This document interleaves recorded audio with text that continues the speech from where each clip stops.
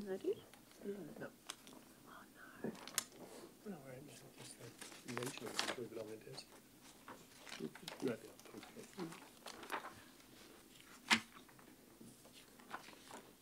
Now or not? Not now. No.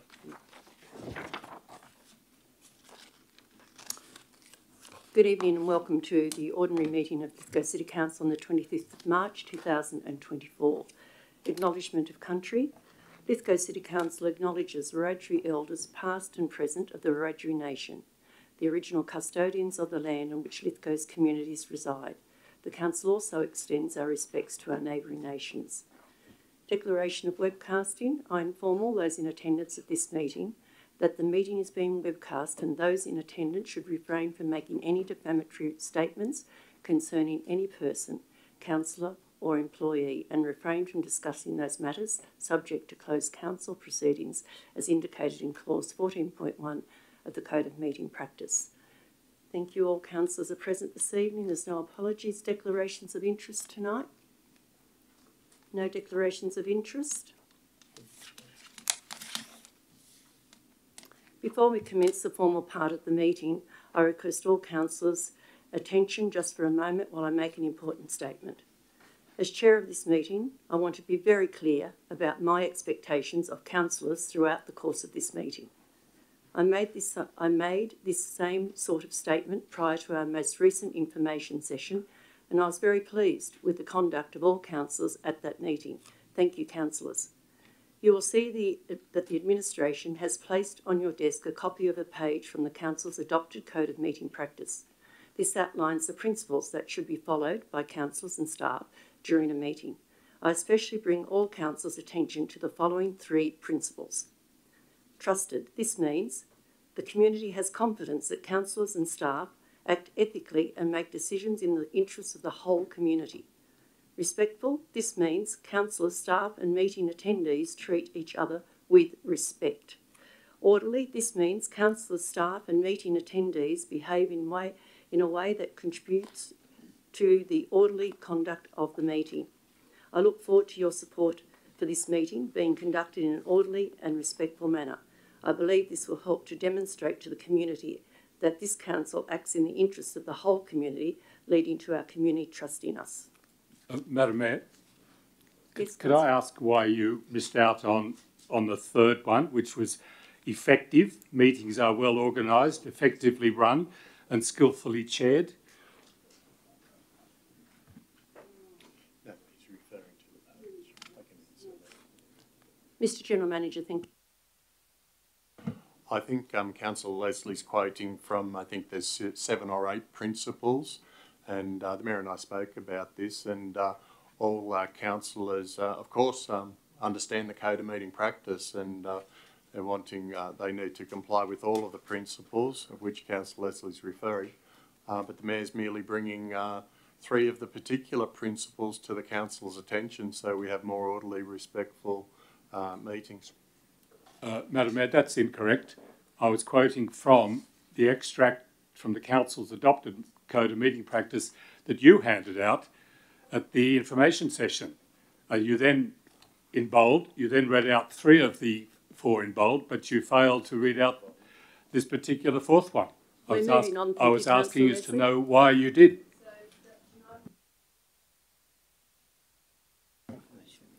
Confirmation of the previous minutes. Confirmation of the minutes of the extraordinary meeting of Council held on the 20th of February 2024. Can I have somebody move that? Thank you. Can I ask a question, Mayor Statham, about the minutes? Yes, certainly, Councillor. Through you, Mayor Statham, to the General Manager, or to Mr Edgecombe, tell me where we're up to with the business of great urgency that I raised in relation to the pothole on Piper's Flat Road last meeting.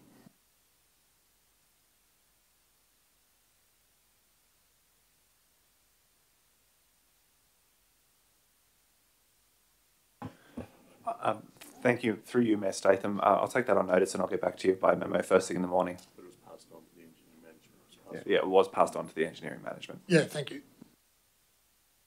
Thank you, Councillor Goodwin and Mr Edgecombe. Can I have a mover, please, for the minutes? Thank you, Councillor Bryce.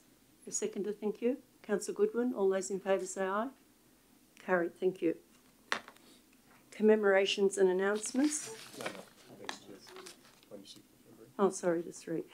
Confirmation of the minutes of the ordinary meeting held on the 26th of February. Could have somebody move these minutes are correct, thank you. Thank you, Councillor Bryce. Have a seconder, thank you. Councillor O'Connor, all those in favour say aye. Carried, thank you. Confirmation of the minutes of the extraordinary meeting of Council held on the 11th of March 2024. Can I have a mover, please? Councillor O'Connor, seconded Councillor Bryce. Thank you. Needs to be put to the council. I'll put that to the council. Thank you. All those in favour say aye. Thank you. Carried.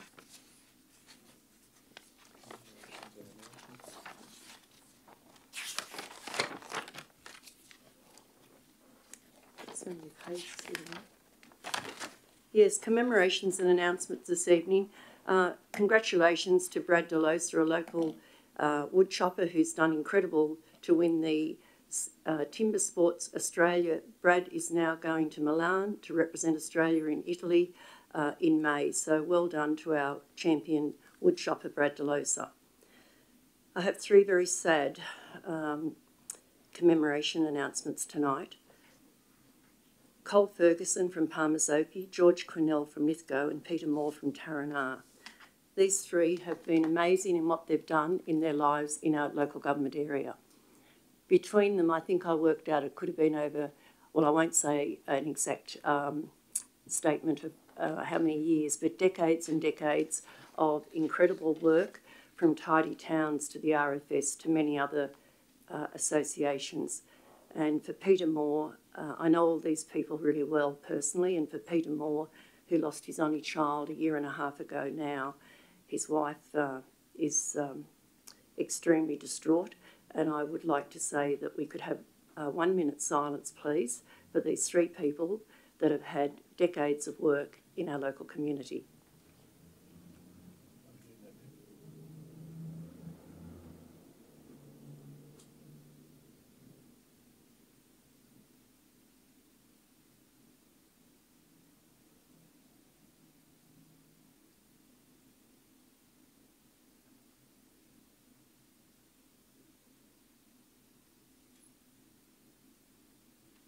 Thank you. And on a brighter note, congratulations to Lithgow Show Society, the volunteers and supporters of the show. Absolutely outstanding. And I think that we need to be very proud that we still have a show in our small country towns and continue to have shows all around our local region. Thank you. Public forum this evening. Is there anybody wishing to speak in public forum tonight? We have 2 on.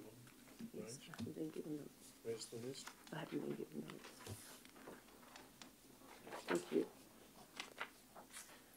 First tonight we have Chris Brandt. Can I please have Chris come to the microphone? Thank you. Good evening and thank you, Mayor Statham, for this opportunity to address Council. I think thank councillors as well.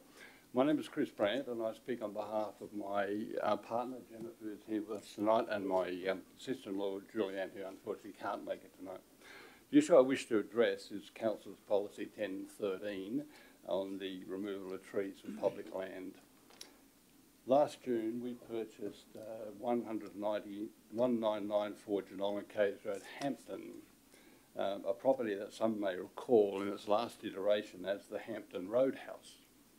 The property was extremely run down and in poor condition and had as its immediately previous owner a gentleman who could only be described as suffering from an obsessive compulsive hoarding disorder. Nonetheless, the property has at its centrepiece a double-fronted timber cottage dating back to the late 19th century and a smaller cottage of similar appearance added a short time later. This has given rise to Lithgow City Council placing the entire property on its local heritage register. That's the good part.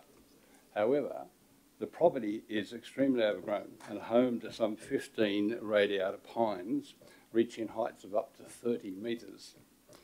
They are very prone to dropping large boughs and which have actually, according to my arborist report, reached the end of their useful life. Should a tree fall, the damage to the heritage fabric could be catastrophic.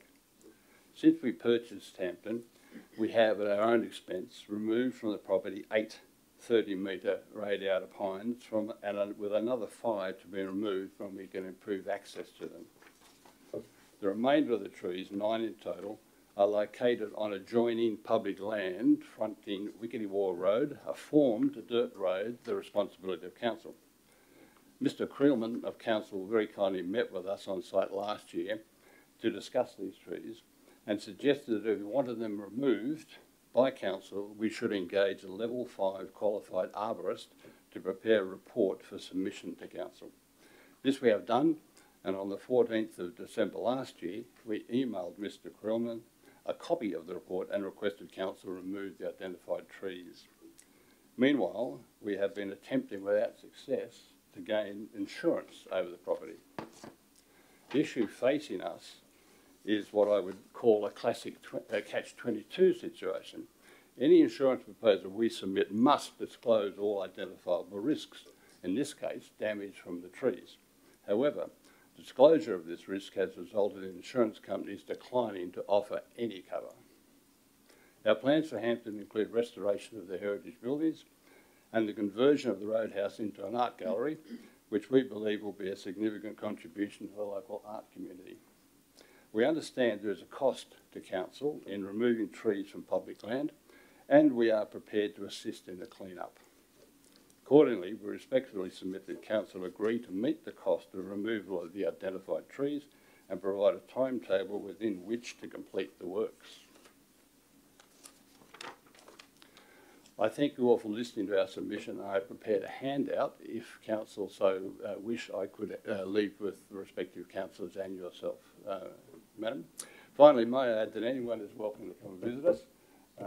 Anytime, just give me a call. My number is 0459 464 868. It is in the handout, and we'd be very glad to see you and discuss it with you. I thank you for your time. Thank you, Mr Brand. There'll be a council person contact you tomorrow. Thank you very much.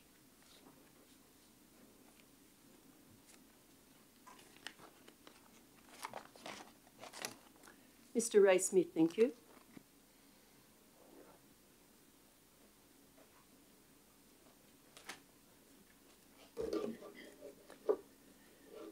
I'd like to speak in response to the decision making by council administration regarding the submission application and of the general information requested by the ratepayers.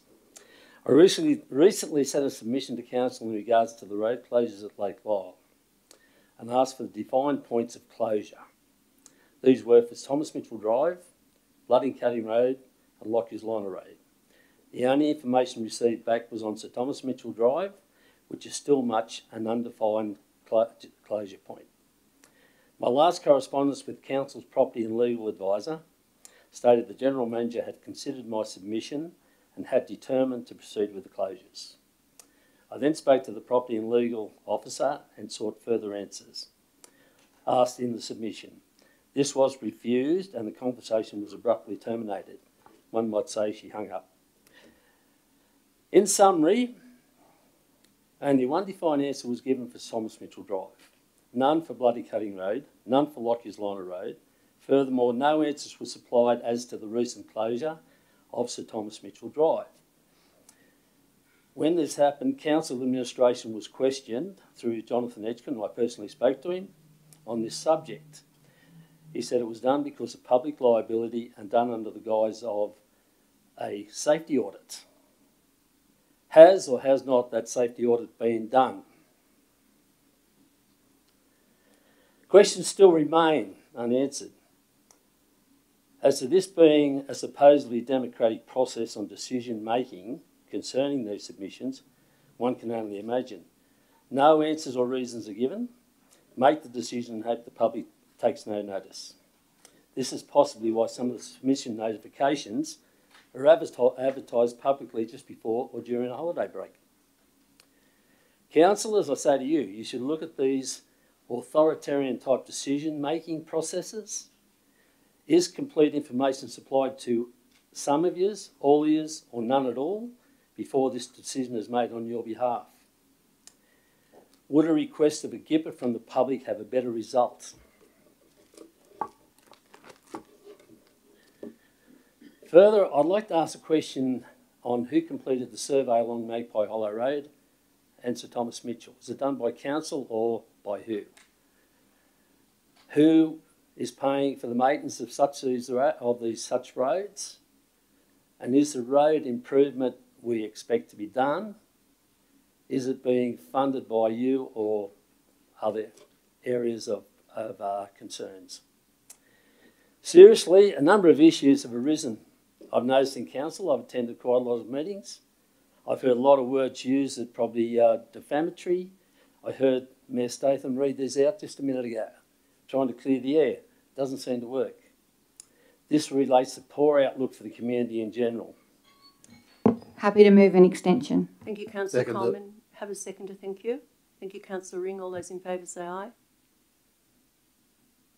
Carried, thank you.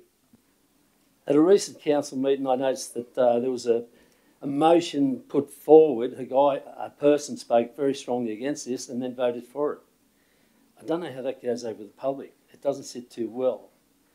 If Lithgow is to move forward, we need to change the makeup of council and how it thinks.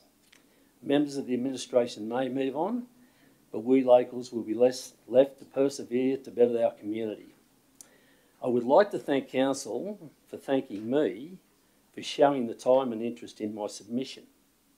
But the only recognition any submission seems to get is it has actually been received.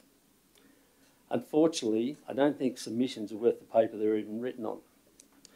I strongly advise the constituents of the area to participate and resource information for what is best for Lithgow and the surrounding area for the future to come.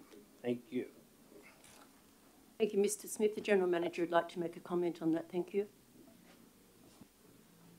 Thank you, Mr Smith, for your comments and for the public in the gallery, but also at home, and for the councillors' information. If I can just provide a concise summary of the situation.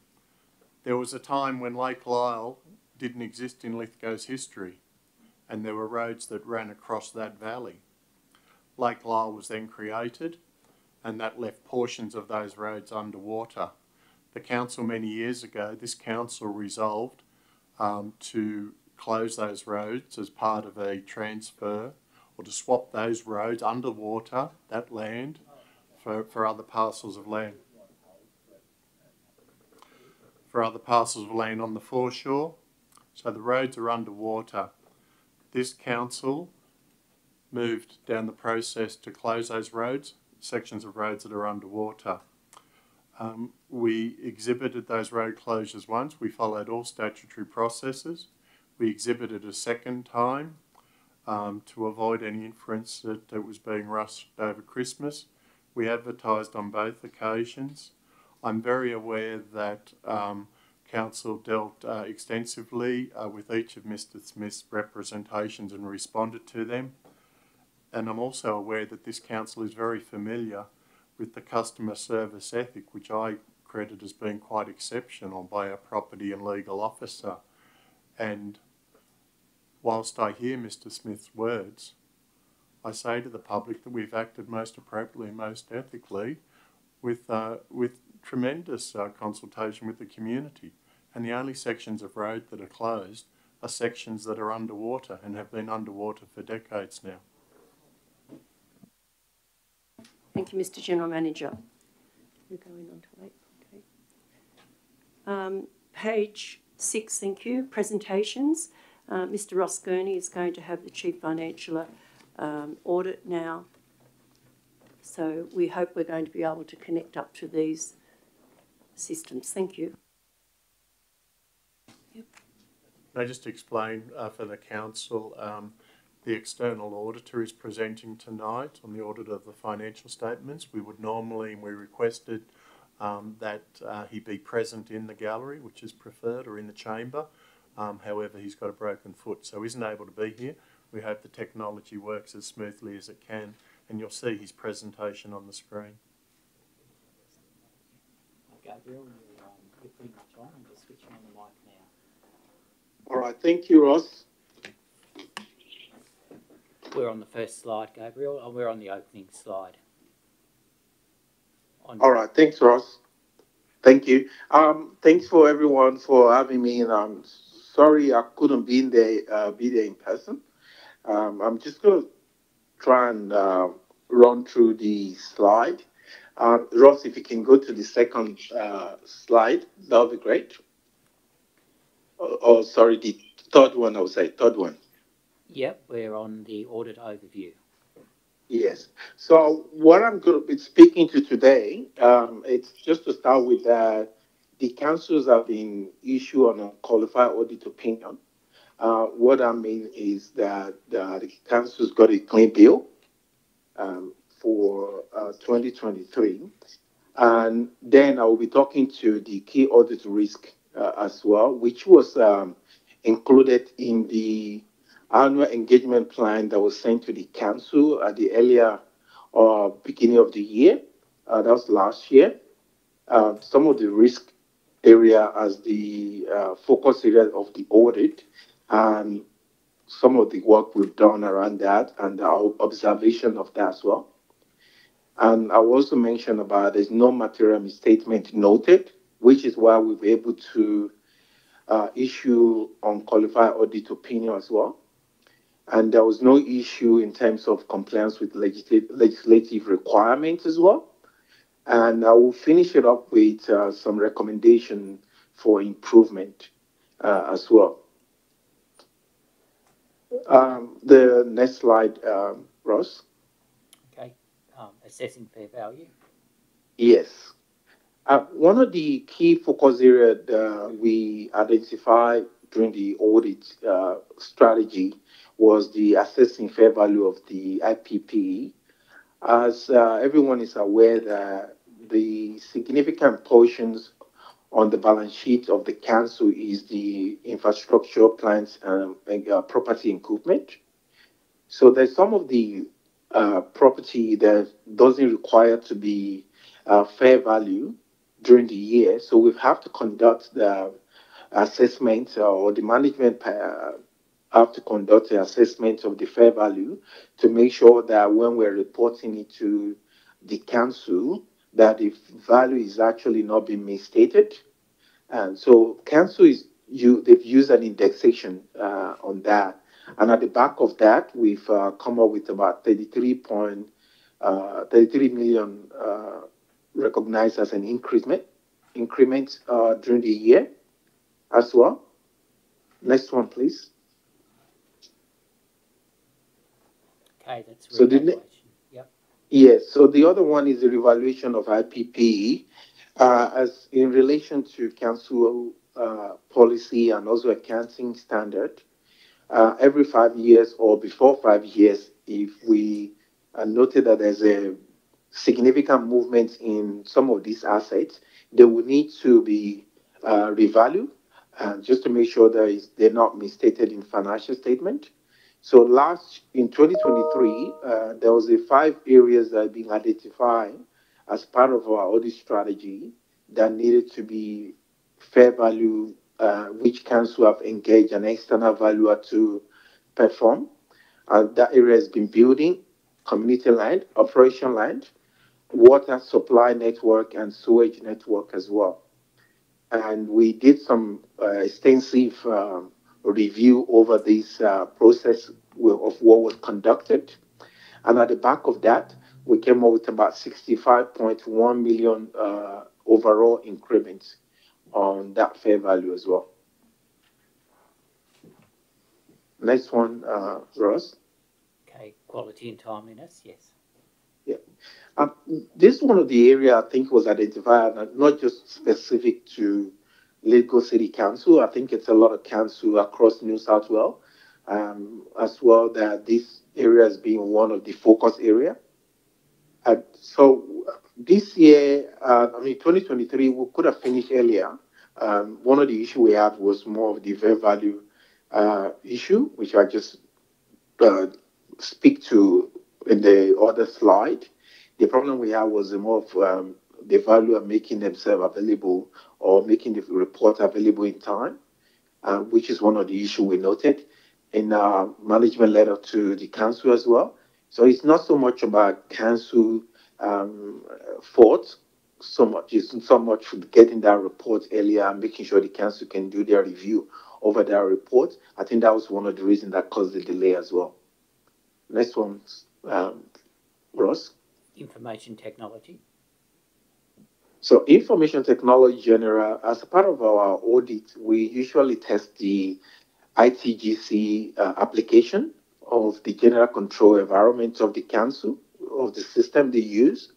And it's pleased to report back to the council that there was no issue noted, which is actually good things because for numbers of years we have to note one or two issues. So it's pleasing that there's nothing to be reported back to the council. Next one, Ross. Cybersecurity. Yeah. Cybersecurity has become a significant area that everybody is focused on, and we've done a lot of review around that as well in the council and making sure the council have a policy and also make sure there's insurance that cover council in case any cyber issue happen. And I think it's pleasing to also note that there's no significant issue being noted or any issue being found this year. Next one. Capital expenditure. Yeah. As part of the process of the audit as well, we obtained the council work program, which is which has been driven by the grant income received by council to complete some capital work.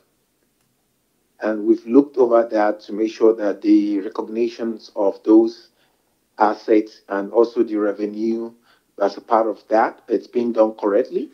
And we are confident and be able to report back to the council that there's no issue being noted as well. Next one. Restricted cash. We, as part of the local government act, I think restricted cash become one of the major issues because of one of the council that they end up in a negative restricted cash previously.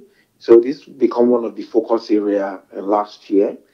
But we've looked at what council have done in terms of the management of those restricted cash and both external and internal.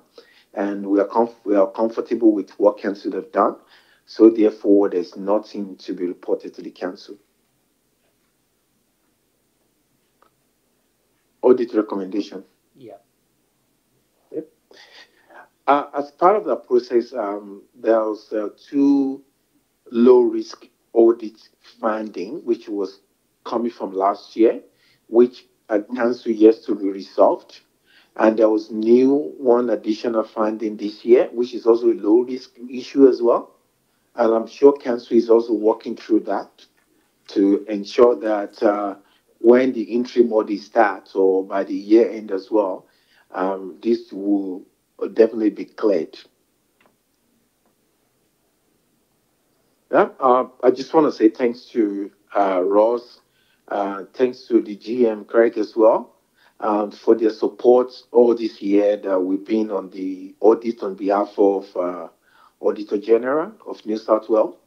We just want to thank to the team for all the assistance all throughout the years as well. It's well appreciated and thank you so much. And I'm happy to take any question that the council might have as well. Were there any questions from councillors? Yep. Thank you for your presentation. I just wanted to clarify that this was an unqualified as opposed to a qualified audit. Did you hear that question, Gabriel? Yes, I did. Thank you, Councillor. This is an unqualified audit opinion, like I mentioned before.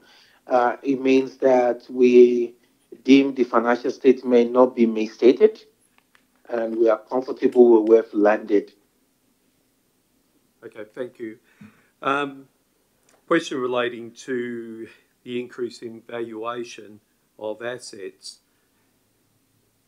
given that, is there any consideration of condition of assets, given that we have a large number of asset groups going into a failed or failing state against that value? So I'm looking for what's the risk associated with a trajectory where we've got a large body of deteriorating assets.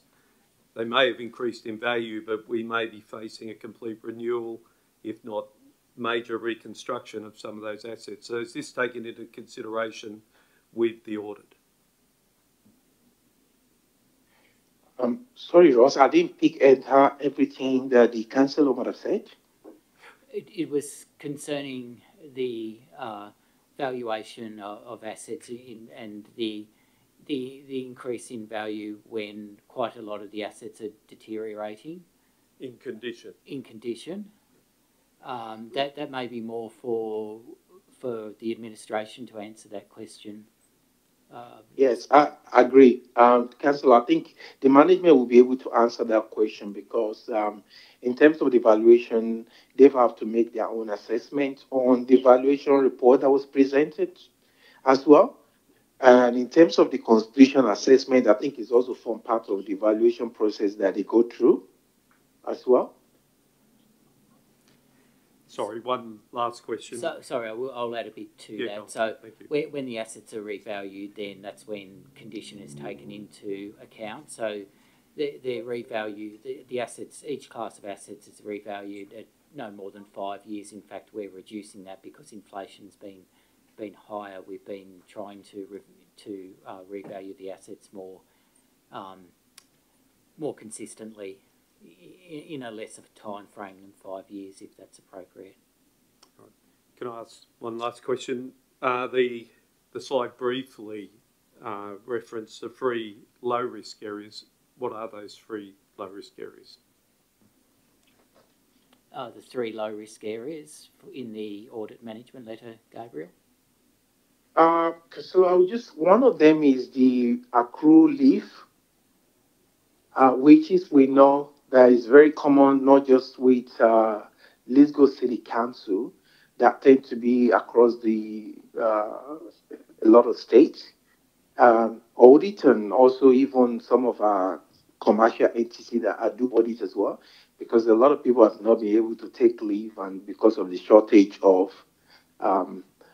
staff as well. So you find that council have a lot of people have a lot of excess annual leave that they're carrying. And the good thing is that council are doing have a process in place to make sure this is get reduced, which is a good thing. The second one was what I've mentioned before about the audit readiness, and it just has to do with the not be able to obtain the valuation report in time, which has caused the delay that we experience in making sure that we can wrap up the audit earlier. And the last one has to do with the bank reconciliation. I think it has to do with check. It's just one check that's been on the bank reconciliation for a long period. It's a very insignificant amount, but as a process, we need to sort of identify that and bring it to the council attention. Okay, so in summary, that was accrued annual leave, audit readiness, and 1 unreconciled cheque, so they're all low risk. All right. Thank you both to Ross and Gabriel for that information. Thank you, Councillor Marnie. Any other questions? No, I'll put the recommendation. Have somebody move the recommendation, please. Thank you, Councillor O'Connor. Have a seconder, thank you. I'm not sure who was. Councillor Goodwin. All those in favour say aye. Carried, thank you. Just to thank Gabriel and the Crow team. It's this was their last year in this audit term, and we have a change of auditors, contract auditors from the current financial year. So thank you, Gabriel and the Crow team, for all your work over the last few years with Lithgow Council. Thank you. Thanks for having us. Okay, thanks, Gabriel. Bye. Yes. Mayor Statham, can I move a procedural motion? Yes, certainly. Please? Move that 11.5.1 to be moved forward, the financial statement for the year ended 30th June 2023. I just think that while we're on the financials, it would be prudent to move this report forward to be dealt with now. Can I have a seconder? Thank you, Councillor Bryce. Any debate on this at all? Councillor Goodwin, right of reply if there's no debate. I have a question I'd like to ask, if I may, Mayor Stephen. Councillor Goodwin moved it. No, he just moved it forward to proceed. Oh, right. You need someone to move the motion. Yeah, could I have somebody move the motion? Thank you. Move a motion. Thank you, Councillor Bryce. Move a motion, thank you. Yes. The motion, administration and recommendation. Councillor Goodwin.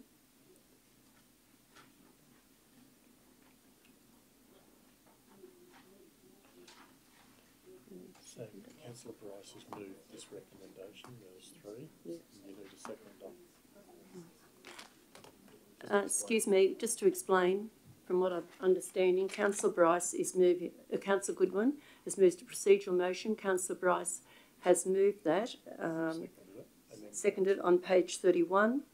So that if you look down the page. And then Councillor Bryce moved those 3, and we're looking for a second. Right, so the 3 points, 1, 2, 3, Councillor Bryce has moved. We need a seconder for that. Thank you. Are we going to actually put the procedural motion? That would be helpful. I did put the procedural motion. Okay, we can put the procedural motion. We asked if there was any debate. But yeah. I did ask if there was any debate, but I'm happy to put the procedural motion. All those in favour say aye. Thank you. So we need somebody now to second that. Thank you. I assume that motion was carried, was it? That was carried, yes. Thank you. Councillor Goodwin? Yes. Thank you. Does Councillor Bryce wish to speak to it? Would you like to speak to that, Councillor Bryce? No. Right of reply, Councillor Goodwin? No, I don't need to speak. I'd like to ask a Anybody else question, wishing to speak? if I may, Mayor Stephen, through you Thank to you. the administration. Back on the 7th of August, all councillors received an email from a resident about the rate increases. Now, the thrust of that email was alleging that council was in significant debt, which is why $6 million was increased in rates. Now, I know the reason for it, but I'd like it on record. Was there a $6 million debt? Was there a shortfall? I'd like that answer for that resident, because the response that he received at the time of the administration was very bureaucratic and missed the point of the email. Now, there's still people out there who believe that it was debt. I know it's not true, but I would like a formal response, please. Thank you, Councillor Ring. Mr General Manager, thank you. Mayor, through you, I'm probably going to seek more clarification. I can't respond to a memo or an email that may have been sent in August. So we're talking August 23, are we? Can you just frame your question, or is you what you're seeking to be put on the record, please? Let me reframe it. Did council experience in the financial year under review a $6 million debt? The one that we're looking at the figures for now. In 23, 24? Yeah. No, not this year. The one for which we've got the report for. 22, 23. Through you, Mayor Statham. Mr Burney, thank you. Council did have loan borrowings in the 22-23 financial year. They were around about, in total, outstanding loans are around about 15 million. They were all for planned infrastructure projects, mainly water and sewer, that have had loans taken out with council approval over recent years. There's absolutely no debt taken out for council's operations. In the current financial year, at the beginning of the financial year, as approved by council, there was a working capital loan to assist with covering natural disasters. The $6 million that was referenced is really the shortfall in council's income that was required to be made up with the special rate variation. So, just if I may, just further clarification, that shortfall was for works that needed to be done essential. Yes, as referred to in the rates review technical paper, which has been published, that was the amount of income required to maintain council services into the future. Thank you, Mr. Gurney. Thank you, Councillor Ring and Mr. Gurney. Any other questions? Right of reply? No, I'd like to ask a question. Yes, certainly. Councillor. Just following on from Councillor Ring's question, I think Mr. Gurney's done a pretty good job of answering or attempting to answer it. My understanding, and if I can get this understanding correctly, is the council ran 10 operational deficits in succession. That in fact the shortfall was a shortfall in income to address the operational deficits and go beyond that. So I think what Councillor Ring was looking for was some plain English response to that. There was a perception that we'd lost $6 million along the way somewhere, when in fact it was clearly year by year operating at a deficit. So is that a clear understanding that I have that brought forward the argument for the SRV partially? Sorry to put you on the spot. Mr. Gurney? Through you, Mayor Statham, yes, there were deficits for quite a few years, and that was effectively where council had a shortfall in revenue. Just to add to that, I think this is very relatable for anybody in the gallery or watching at home. If you're spending more than you're earning, that's a slippery path, and the city wasn't sustainable. And so the decision for the SRV was premised upon making the city sustainable into the future. Recurring deficits are a hint to financial unsustainability. Thank you, Mr. General Manager. Anybody else wishing to speak? Right of reply, Councillor Goodwin? Councillor Bryce. Councillor Bryce. Councillor Bryce? Okay, I'll put the motion. Thank you. All those in favour say aye. Carried. Thank you. This evening I have 2 Merrill minutes. First one is Creamer Park Grandstand. I recently received an email from a long-serving member of the Portland Colts Football Club Committee and supporter of the Portland Colts Rugby League Football Club in relation to naming of the newly renovated grandstand Creamer Park in Portland to the Gary, better known as Snag Taylor Grandstand. The committee and like members of the Portland Colts request and are in full support of this and would like to see Gary honoured in this way. Gary was a well-respected player, coach, sponsor and supporter of the Portland Colts and is still a very well-respected, highly regarded man in our community, and we believe it is very fitting and an honour for a man who contributed so much to the club and community. Gary Taylor was an incredible role model for many footballers in the Portland area for a very long time. He was a passionate person with integrity and ability. The Portland community has supported Gary's wife, Kathy, through the trauma of Gary's diagnosis of dementia. I don't think there would be a local person that would not support the grandstand being named after Gary, better known as Snag Taylor Grandstand. My recommendation is that Creamer Park Grandstand in Portland be named after Gary Snag Taylor Grandstand. Is there any debate on that? Thank you. Yes, I'd like to move an amendment. Thank you, Mayor Statham. Your amendment, Councillor? The amendment is that the proposal to name the Creamer Park Grandstand to the Gary Snag Taylor Grandstand be placed on public exhibition for 28 days in the event of no objections that the grandstand is named after Gary Snag Taylor. Thank you, Councillor Ring. Do you have a seconder? Thank you. No. I'm happy to second that. Thank you, Councillor Coleman. Councillor Ring. I have no issue with the proposal, Mayor Statham.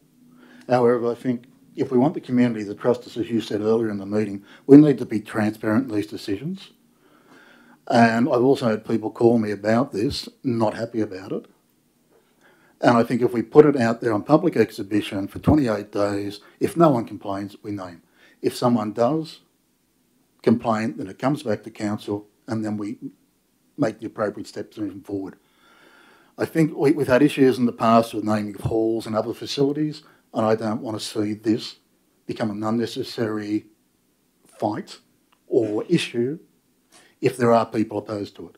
I think by taking 28 days to put it out there doesn't cause any major issues, and it will give legitimacy to what you're proposing.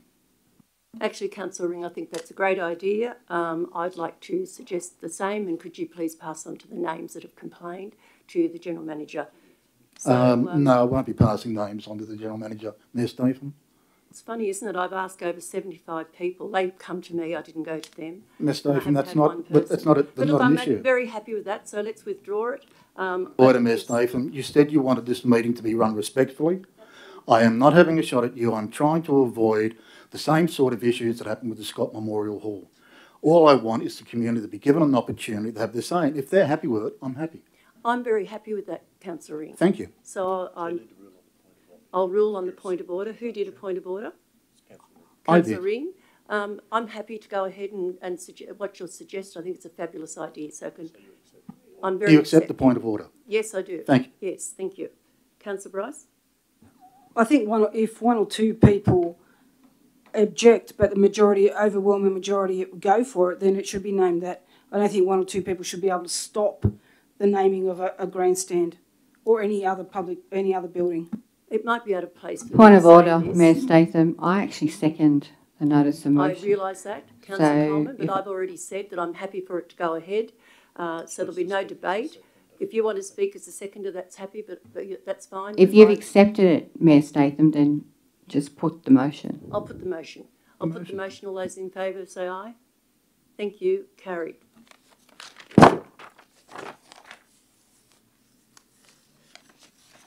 My second mayoral minute tonight is Tidy Town signage across the local government area. As many would know, I'm deeply invested in the future of this city. Lithgow is on the cusp of significant change, and I know our community is excited about what the future holds. It is time that we consider work which will highlight Lithgow's potential and focus people's attention on what this city has to offer. It is often first impressions that achieves this, for better or worse. The town entry signs across the local government area leaves a lot to be desired. They're old, tired, and have not stood the test of time. They are dated and look shocking. This is exactly the opposite of the image of Lithgow we are trying to convey to our beautiful area. As the council, we must make immediate action to address this. Every first impression is an opportunity lost. I recently had the opportunity to tour Kirkconnell Correctional Centre and the jail, and the people on site that are capable of doing amazing work. As an example, they constructed the Correctional Centre entrance sign at the Lithgow facility. Made of rock and weathered Corten steel, these locally made signs would be an effective way to ensure that upon entry to our towns, villages, the residents and visitors are reminded of our history and heritage as a manufacturing and mining town, but also our future as a place characterised by resilience and pride. Within the draft 24-25 operational plan, the administration is suggesting that council allocate $100,000 from the local roads and community infrastructure program to address this issue and install 3 new entry signs for each Wallerawang, Portland and Lithgow. The Correctional Centre have advised that each new sign will cost $7,450, exclusive of GST. I propose that the council endorse bringing this funding forward to allow the immediate design of such signs, and once final designs are approved by council, their procurement and installation. My recommendation is that council bring forward $100,000 from the 24-25 operational plan to fund the design and construction of the new town entry signs through Lithgow, Wallerawang and Portland, and in another budget the other smaller towns will be certainly on the way to getting new signs as well. Is there any debate on this? Thank you. I have some questions before I support this, Mayor Statham. Certainly.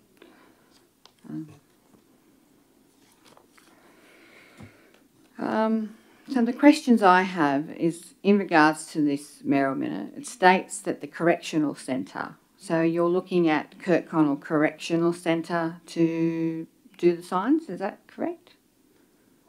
Kirkconnell Correctional Centre incorporated with some of the people from the jail. My question is Kirk Connell Correctional Centre, is that within the Lithgow LGA or Bathurst? It's in Bathurst, but Lithgow Jail is in Lithgow. Right. My other question, if I could please, shouldn't this go out for tender? Because we do have a local procurement policy. We certainly do, but may I say that the amount they're costing, I thought it would be triple that. So if you can find somebody, Councillor Coleman, I'm very happy for you to do that. It's not up to me to find them, it's up to the staff. Mr Edgecombe, thank you. Thank you, Mayor Statham. Of course, it's standard process for the council to undertake a competitive procurement process when we're spending $100,000 on any project, and this is no exception. So they did manufacture the sign out the front of the Lithgow Correctional Centre, that's true, but once we have these designed, approved, and approved by the council, we'll go through a competitive process like any other project, and it's likely that the quote will be, if it's as competitive as is expected, they'll tender for the work and may eventually win, but it will be as competitive as usual. Thank you, Mr Edgecombe. Councillor Leslie? Thank you, Mayor Statham. I received this mayoral minute at 10 minutes to 6. I don't believe it could possibly be urgent. It's clearly a matter that we could have had notice of, but that seems to be typical of Lithgow Council's operating procedure. Rush, rush, rush. Do things at the last minute.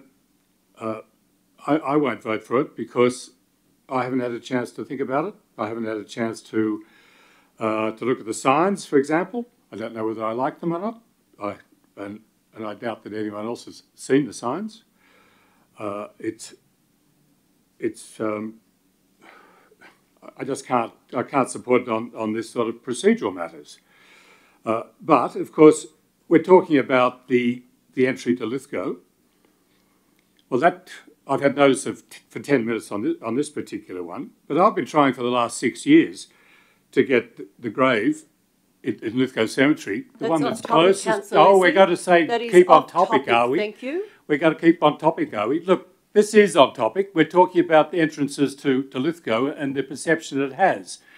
So, and I know it's got everything to do with this issue because what we're talking about is the Lithgow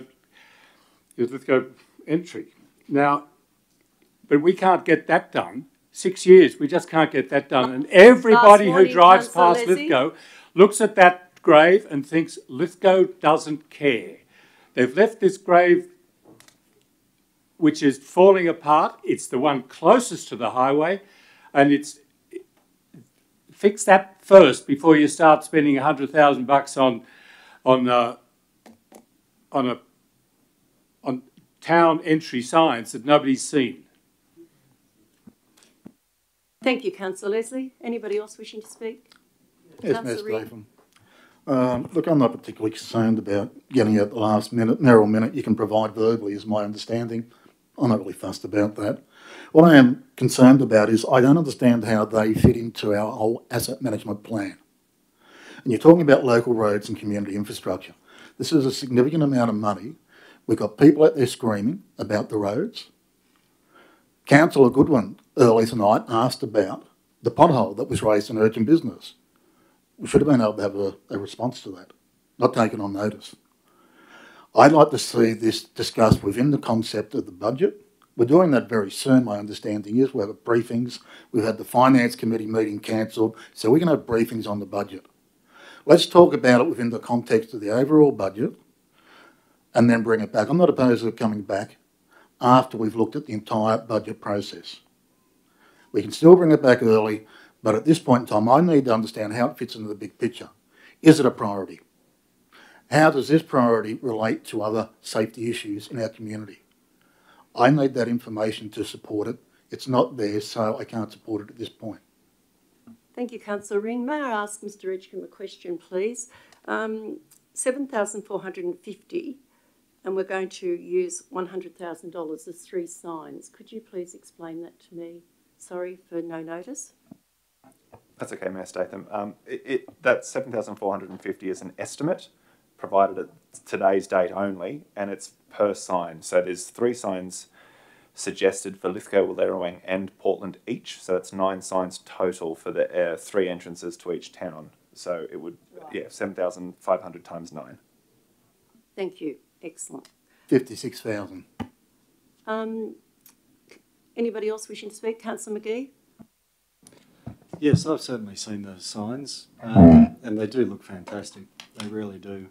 I can remember being at a councillor training session very early in my term as a councillor, and they asked what was important to me and what I wanted to see done in the LGA. And I said roads, roads, roads, roads, roads, and stuck to roads. And it was explained to me in no uncertain terms that it is a much more important role than that. You can't just be, it's not just one thing. There is a lot to council and what they do for the community. It's, roads are a major part of it, sewerage, water, all of those things come into it.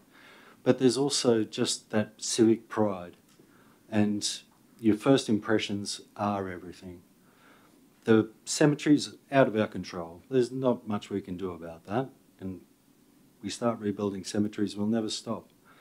But the first impressions as you come into town, I drive through them all 3 of them, every day on my way to work. And so you do see that they are worn, they're old, and they're, you know, there's not that care that could be taken. And this town has so much civic pride that when you lift that first impression, that's when you also get the opportunity to tempt people to turn off and drive that kilometre down to the main street and visit our main street and the shops in there. And so I wholly endorse this. This won't even go ahead until it's all approved. I mean, this is only the beginning of the transformation of our entry points. But I just think it's the best opportunity, and I think the sooner that we start it, which is right now, the better it'll be for our entire LGA, because it will not just lift Lithgow, Portland and Wallerawang, it will give the whole area pride, as everyone that drives through will experience that civic pride. It's undeniably a good thing in my book. Thank you, Councillor McGee. Anybody else wishing to speak? Yes, please. Councillor Martin. I don't disagree with many of the statements Councillor McGee made. I think there is some merit in some uniformity in town signs. So I'm not opposed to this idea in principle. I did walk in the door and I had 120 seconds to read 3 pieces of paper. I can't, in good conscience, for $100,000 to be spent with 45 seconds consideration. So I'm happy for this to come to an operations committee, which is only looming a matter of days away, and that we can get a little bit more detail and bring it back in front of the next council meeting. Thank you, Councillor Marnie. Any other people wanting to speak? I'll put my... Councillor O'Connor. I think it's not a bad idea to actually bring it to the operations committee and we have a look at some designs or whatever. It wouldn't be a bad idea at all. Thank you. I'll move deferral. I'll move that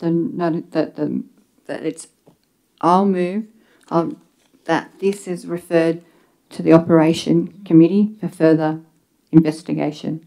I'm actually happy with that.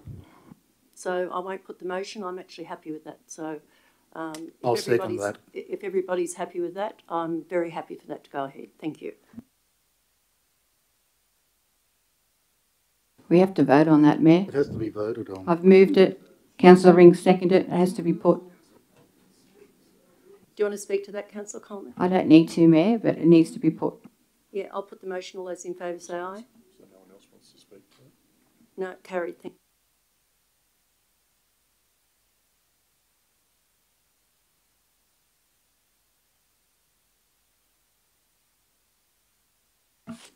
(10.1) Notice of motion, Councillor Stuart McGee, rebate scheme for the fitting of reflux valves. Councillor McGee? Have a seconder, thank you. Councillor Goodwin, thank you. Councillor McGee.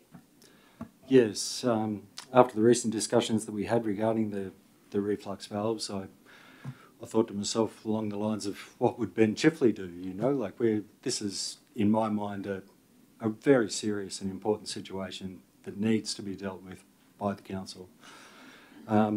So the main objections did seem to be that it was on private property, which is a major concern for council doing work on people's property. Also, you know, what may be found in contaminants and things like that on people's property. And also the way that it comes about is that we are short-staffed. So even if we wanted to fit these valves, we probably would take just as long as it would to get the hydraulic report anyway. So in the money that we've saved from being short-staffed, which is just over 1.4 million, to set aside roughly 10% of that to assist in a rebate plan, which I think the executive for putting forward that it's quite a feasible thing to do, that we can help in the beginning 200 houses, the first 200 applicants, and it may not even be 200, there could be 150 people want this done, but to at least give them the opportunity to engage a private contractor to come and fit the reflux valve, to have it checked by council and inspected. And also the other benefits coming along from this would be that it would check up the surety as it's listed of the system itself. So there does seem to be quite a few benefits from this, and I certainly hope that other councillors agree. Thank you, Councillor McGee. Councillor Goodwin. Yeah, thank you, Mayor Statham. I think this is a good compromise. It takes the liability from council on any works that need to be done on private property, and it offers a rebate of $750 per household at the completion of the work. It was suggested by councillor last time that it would only cost $750 to do the work per household. This is the issue that's plagued our households in the extension estate area for years. There's money set aside to do the work on the sewage systems to establish exactly what council need to do, and this work has started. It's great to see that tangible positive steps have been taken by this council to rectify the situation, that you cannot click your fingers and rectify problems of the past in an instant, but we're the first council in, I reckon, 100 years that are taking positive steps to fix this problem. Councillor McGee's motion is a good compromise for some householders to access this rebate. If they can't afford to pay up front, council does have the hardship policy they can also access.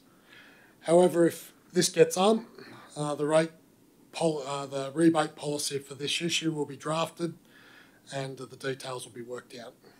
I'm not 100% satisfied in spending ratepayers' money on individual private dwellings, but this will assist the ones that are most affected and suggest it will only cost $150 per household, $750 per household.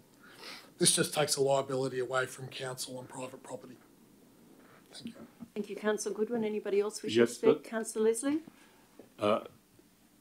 Mayor Statham, nobody in this chamber or this city wants to see sewerage entering people's homes after a storm event. And I've been asked a number of times then, why did I vote against a similarly worded motion at the February council meeting? I did so because the implementation of that motion would have been illegal.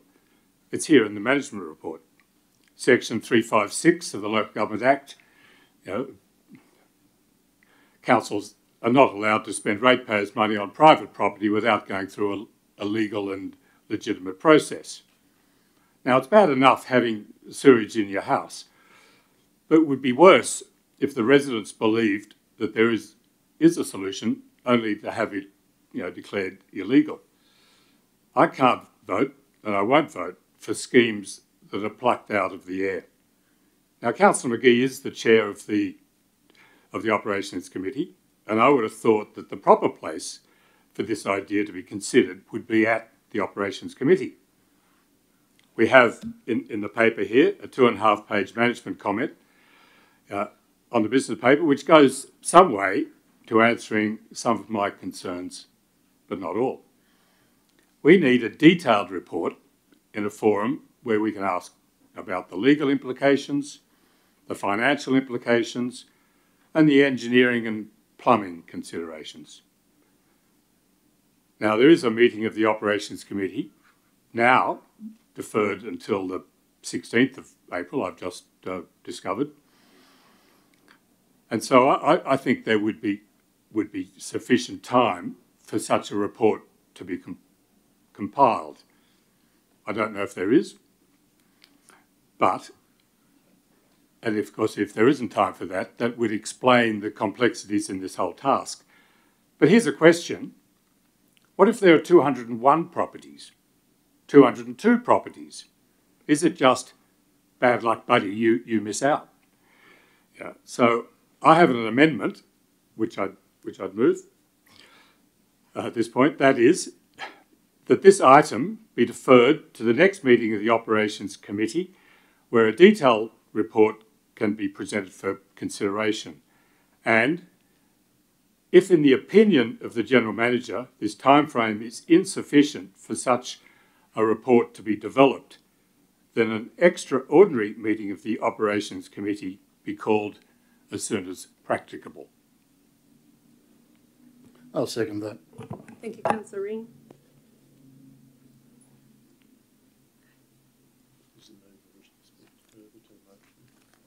Would you like to speak further to the motion, Councillor Leslie? No, I'm happy with what I've said at this stage. Councillor Ring? Yes, I'm glad Councillor McGee brought this back to the meeting. I don't believe it's a reasonable compromise. I am happy with it going back to the Operations Committee. I've done a lot of work on this since the last meeting. I've spoken to plumbers, I've looked up a lot of information. We need to be clear. The issue of sewage discharge into residents' houses is not necessarily a direct consequence of the affected property having done anything remiss. The surcharge of sewage is occurring because of long-term negligence in dealing with a known problem, stormwater diverted into the sewer system. Now, the previous report, there was only about 28 or 30 complaints registered. The modelling gave us up to 500 houses. That's modelling. We need to know how many houses are seriously impacted. But the policy is also predicated on, or the proposal's predicated on policy 3.5 sewer connections, last reviewed in 2018.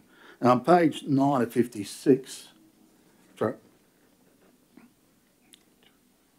the policy doesn't reference either sewage surcharge nor the use of reflux valve. On page 9 of 56, it states, Council's current policy position is that the limit of ownership for Council is to the first connection downstream of the boundary shaft. The report then goes on to state on page 10 of 56 that the sewer reflux valve is placed upstream of the boundary inspection shaft. As I said, this was last reviewed in 2018. In 2019 and 2022, there were significant changes to the Plumbing Code of Australia. In fact, the National Construction Code 2019 Volume 3 for New South Wales clearly states in section 4.3, where a surcharge is likely to occur and a reflux valve is to be installed, it shall be located in accordance with the following. Where the drain is an inspection shaft or boundary trap, the reflux valve shall be located immediately downstream from and adjacent to the outlet of the shaft or trap. On the diagram in the report that's in our papers, that clearly places it into Council's lands, National Construction Code. Now, I'm also concerned about the costings. If it's staff doing it, Council's doing it, fine, $750 might be realistic. I started looking up the cost of these valves, and they can be anything up to, I found one that was $1,900, on average $300 to $500. We've also got the issue that the pipes are either ceramic or plastic, either 100mm or 150. That's a significant change. Now, they're in older properties, so the chances of actually finding these pipes is an added cost. You might actually need to stick a camera in, that's $1,000. But someone asked me the day we were talking about this particular issue, and they said, well, if someone puts a reflux valve on this house, what happens to the resident beside them? I don't know. So I think taking it back and having an in-depth discussion about it, to look at all the issues, is actually quite viable. I think we need to look at it. We can bring it back. How many properties are seriously impacted? Where are they? I'm assuming we know. I've got an old property in Portland. I don't know where the inspection pipe is. I've had a plumber who can't find it. So I think taking it back and having a good discussion and looking at it and looking at the issues and looking at possibly some of the sewer plans, if they exist, would give us a better understanding of the issue. So yes, I was very keen to resolve this, but there are issues that I don't understand. I think we need to look at and see what they are. As for it being on private land and spending money, as the administration's report says, it can be done. We have done it in the past, this council did it. And it just has to be advertised correctly. So I think taking it to the Operations Committee and discussing in detail, looking at all the pros and cons, and having an open, frank discussion would be the best outcome. Thank you, Councillor Ring. Mr Trapp, would you like to speak to that? Thank you. Through you, Mayor Statham. So to answer some of those questions or queries, Councillor Ring, what you're stating about the reflux valve is correct. It's downstream of the inspection shaft. In most cases, the reflux valve replaces the BTS or the boundary shaft, in which position it becomes then the inspection shaft upstream of Council's connection point. It also states in 4.3, as you said, that the reflux valve becomes the ownership of the property owner. So that's in the National Construction Code 2019. I think it's been reiterated again in 2020. Yeah, no, it does. Yep. In the previous report, also relating to the costings, I did put in there that there are some caveats, of course, to those pricings, as that was put together based on some rough research.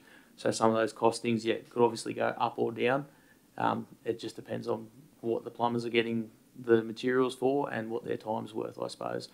The market for trades, I wouldn't want to have it a guess as to how some of the tradesmen are charging time out or what they have to pay for their tradesmen to complete that work. As I stated in the report about bringing to the Operations Committee, that's fine, I can prepare a detailed report on that. Similar with the flooding issue, depends on what type of flooding the council wishes to see and those properties referred to. In the report previous, I've shown that it was on mainstream flooding, and that was how the 500 properties was calculated. That the type of flooding can obviously change how many properties are impacted. If it's overland flooding, it could be a much larger region. If it's only mainstream, it could be a much smaller region that's affected by those issues. But as you rightly correctly point out, we do have complaints. We track those, we log those, we can go and check them, and that'll be reiterated in the report to show where those were. A lot of the times, as I've stated in the last report, we get a lot of them via calls, messages in our after hours. We operate as a 24/7 service. Sometimes they don't get to that point and they just end up on social media, so we have to battle with that too. But yeah, we can certainly bring a report back with that information. Thank you, Mr Trapp. Thank you, Mr Trapp. Councillor Coleman. Yes, please. Thanks, Mayor Statham. Look, firstly, I'd like to acknowledge Councillor Eric Marnie, who's been talking about this issue for the best part of 2 years, and so he needs credit for that. But I just have questions, if I could, please. Councillor Ring mentioned that the camera that could explore the cavity would cost up to $1,000. Through you, Mayor, if I may, my understanding there's only 2 plumbers in the Lithgow area and 1 in Bathurst that actually can do that. That's what I've been told. Is that actually correct? Mr Trapp. Through you, Mayor Statham, I know of 2 that do it as a pretty regular service. I'm unsure how many in the region have that capability. They're certainly becoming more and more prevalent as more asset inspections are coming up and that sort of thing. It's becoming quite a large industry, CCTVing of sewer mains and that sort of asset work, and quite a number of them over the mountains. But yeah, locally I'm unsure of the numbers. If I could please, Mayor Statham, I've got one more question. Hardship policy was mentioned by Councillor Goodwin. Could I understand how that process works? Like, how long does it take? how do they apply, and how long is the turnaround in regards to hardship policy, especially when it's $1,000. Some people can't afford that. Mr Gurney, thank you. Through you, Mayor Statham, we'd need to, or council would need to determine a hardship policy in these circumstances. Council's current hardship policy more refers to rates and annual charges, whereas this is a different scheme. Thank you, Mr Gurney. Any other debate on this? Yes. Councillor Marnie? You got to write a reply, I suppose, because yes, you haven't spoken to it. No. This is an amendment. I'd like to speak against the amendment. It's like having the boogeyman in the room, all the things that could go wrong, possibly. We're not paying for this entire job. We're offering a rebate to people who are seriously compromised in their cleanliness in their own home.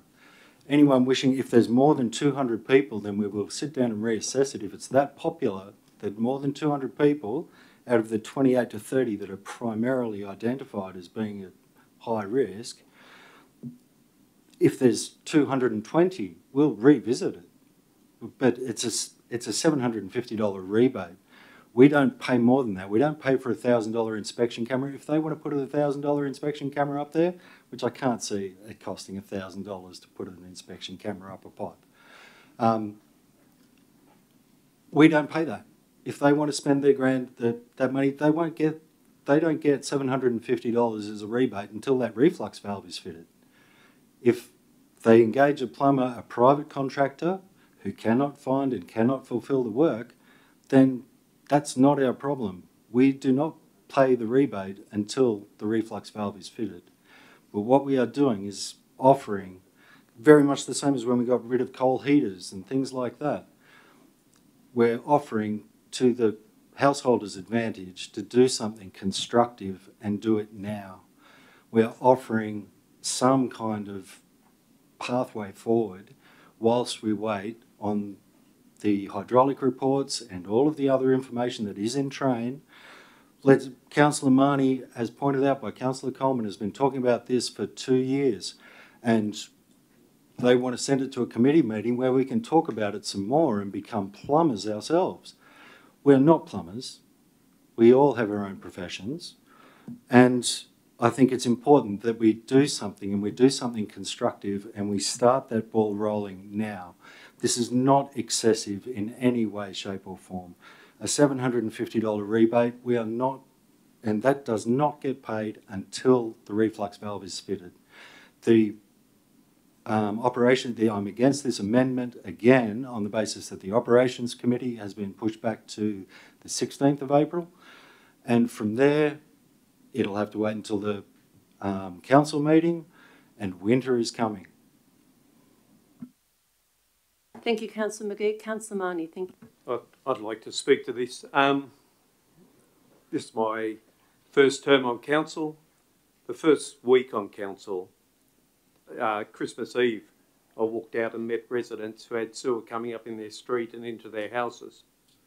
I spent months, and some councillors might be disturbed about this, but I spent months walking through people's properties that had 30 centimetres of sewer surrounding their house like a moat. Now, this is never acceptable. And as far as Councillor McGee's statement that we will only pay what we have to, we have a service failure. We will pay for all of it because we have failed on our service. We're there to extract sewage out of properties, not deliver sewage to properties. So we've had a numerous amount of householders. Doesn't just occur in the extension estate, it occurs in Lower Tank Street, it occurs in East Mort Street. It's across the board. This is part of the problem I asked earlier on about the assets. We have assets in decline and they're failing. Now, I don't accept that it's going to be a lottery. Whatever needs to be fixed will be fixed. If it sits at 220, it sits at 220. I agree with Councillor McGee that we need to set some guide, but this is not the work of the individual resident doing something wrong. There's a reference in here about the smoke testing and the relationship to that. That's where previous owners or current owners made a decision to put stormwater, rightly or wrongly, into the sewerage. They own that issue, and certainly the property owns that issue. This is not the fault of individuals. This is our failing system, which is delivering raw sewage into people's houses. So yes, the first two motions I raised when I walked in this door was about the interplay between stormwater and sewage and community health. I've not let it go, and I will not let it go until we get a fair and appropriate response to people. So I have no problems with it going back to the Operations Committee, because Councillor Leslie is quite right. Section 356 of the Act is very explicit about the expenditure of council money on private land. He was right to not accept it last meeting. However, he and Councillor McGee, as the chair of the Operations Committee, can produce a pathway forward. I don't want people to be waiting. They've been waiting, when I first got told about this, for decades. So I want to see this move on, and I'm happy to support a speedy approach to it, but I won't accept there being limitations on people having this matter rectified. In regard to the flood mapping I think can at times confuse the issue, because we have people sitting up in Wrights Road, we have people sitting up 20 metres above that flood zone who are being impacted by sewer. It's about stormwater getting into those sewer systems. So I do agree with you, Councillor McGee, that this needs to be expedited and dealt with, and I don't want to spend any more time talking about it. I expected a report to come back with a pathway forward. We have a suggestion from yourself. I think there just needs to be a little bit of tailoring around the edges, and I think we're home. And then we can move on and get this thing sorted out for people. Thank you, Councillor Marnie. Any other speakers? Yes, could I ask, through you, Mayor, to the General Manager, is there a legal implication, as they indicated, by doing this? Is it legal or is it illegal that we're doing? I think this is a good example of the value of the management comment in accompaniment of these notices of motion, because we canvass all of the downstream, if I can use that term, sort of policy positions and actions that would need to happen. So the notice of motion starts a ball rolling by preserving 150,000, and it instructs the administration, I believe, to bring back the detail. On page 9 of 56, we have a specific section there which talks about council can give financial assistance and direct money to a private property, provided it follows process.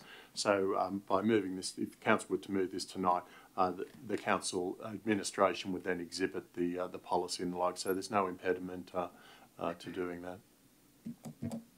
And and the report also speaks to there is detail to work through. It flags that would come back to an operations committee in both scenarios, if the original motion prevails or the amendment. Mayor Steve, could I ask clarification of the General Manager? Mr. General Manager. Councillor Ring. You're talking about the part payment tonight, that's fine, but this section of the Act also allows for full payment by council if due process is applied, correct? Councillor Ring, you seconded this motion. Yes, and I'm asking for clarification from the General Manager. The clause doesn't fetter the amount that a council directs to an individual. The test is what is legal, what is fair, and and that's the exhibition process teases out whether the broad public thinks it's appropriate to direct a particular amount of money, minor or excessive, to an individual property. So if the council decides to direct more money to this purpose, they're not fettered from doing that, no. Thank you. It's up to the community. That's up to the council. It's got to go out to the community though. Anybody else wishing to speak? Right of reply, Councillor Leslie. Yes, I have some other questions that I think need to be answered and could be answered at the Operations Committee. For example, do all houses in a vicinity need to be fitted at the same time? Or what happens if a house owner doesn't apply? Will that affect other properties in the vicinity? Do different areas, does it all have to be done at once, or can it be done in piecemeal? Which of course is different from the getting rid of the old donkeys.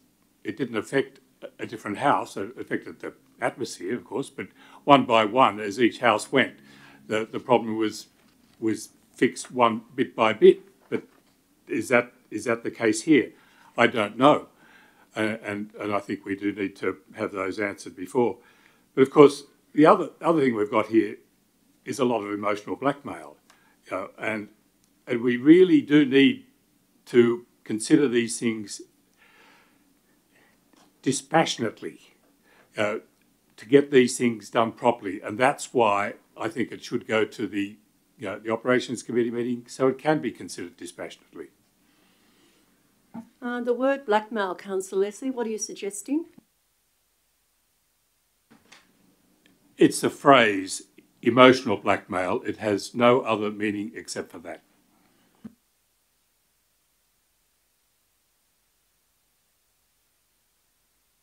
I'll put the amendment. All those in favour of the amendment? All those against? I'll call a division, thank you. All those against the amendment? All for the amendment? Councillor Coleman, Councillor Ring, Councillor Leslie and Councillor Marnie. Against the amendment? Councillor McGee, Councillor O'Connor, Councillor Goodwin, Councillor Bryce, Councillor Statham. So now the amendment becomes the motion. No. The amendment's lost. The amendment's lost. The amendment then becomes the motion. Thank you. We'll turn to the original motion.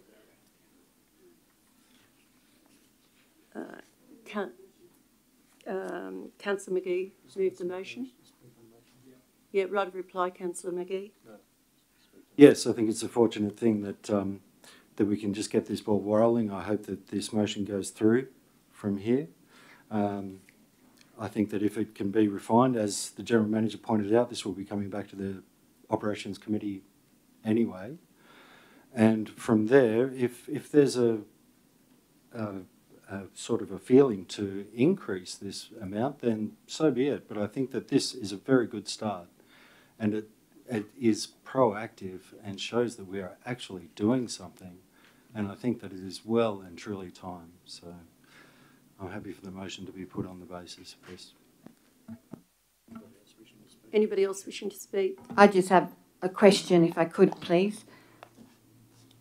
It was mentioned by Councillor McGee that this was coming back to the Operations Committee anyway. Could we have that explained?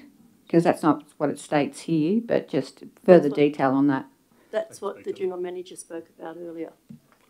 On page 10 of 56, just below the diagram, so there's a diagram of the sewer fitting. There's a paragraph at the bottom of the page. The refined and finalised process for rebates and the process such as eligibility, the broad process, can be brought to the next Operations Committee for discussion and finalisation. With respect, that's not part of the motion. That's my concern. It's not actually, it's in your management comment, Mr. General Manager, but it's not in the recommendation. That's my concern. Excuse me, I'm happy for that to be added to the recommendation. Thank you, Councillor McGee. Can I have a second? I'm happy to second that. Is that a point 3, Councillor McGee? That'll be a point 3, I think. Councillor Goodwin, does she accept that? No, Councillor McGee moved it. Yeah, the seconder, you will accept that, Councillor Goodwin? Yes. Yeah, all right then. Any other discussion before I put the motion? Councillor Bryce? Can we have, sorry, Mayor Statham, if I may, can we have that up, please? Just have a look. Certainly.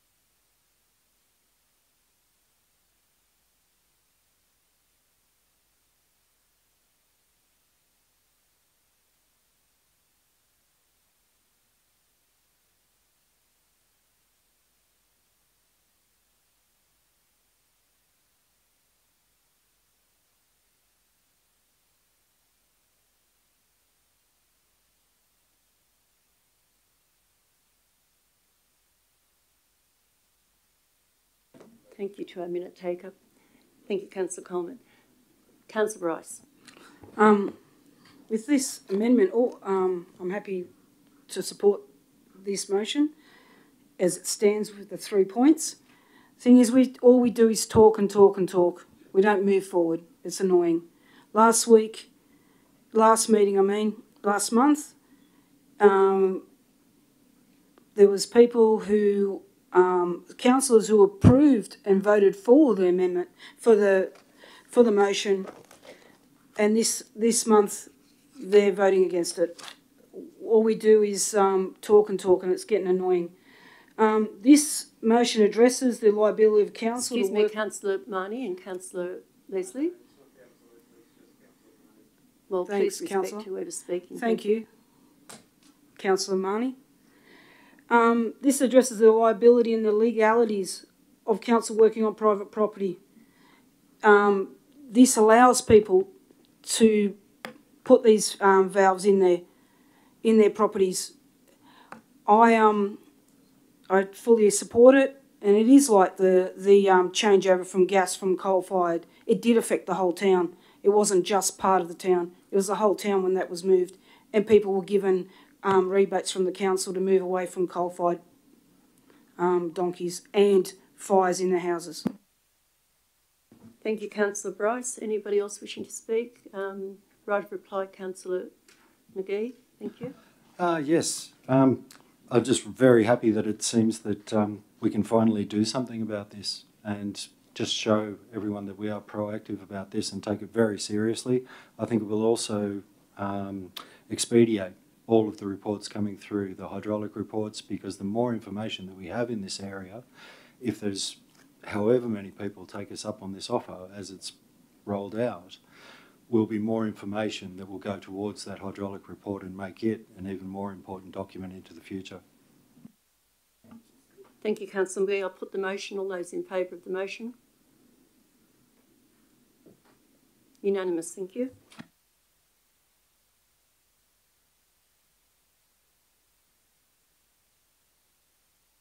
Councillor Bryce, use of council vacant Main Street shops during art trails. Councillor Bryce.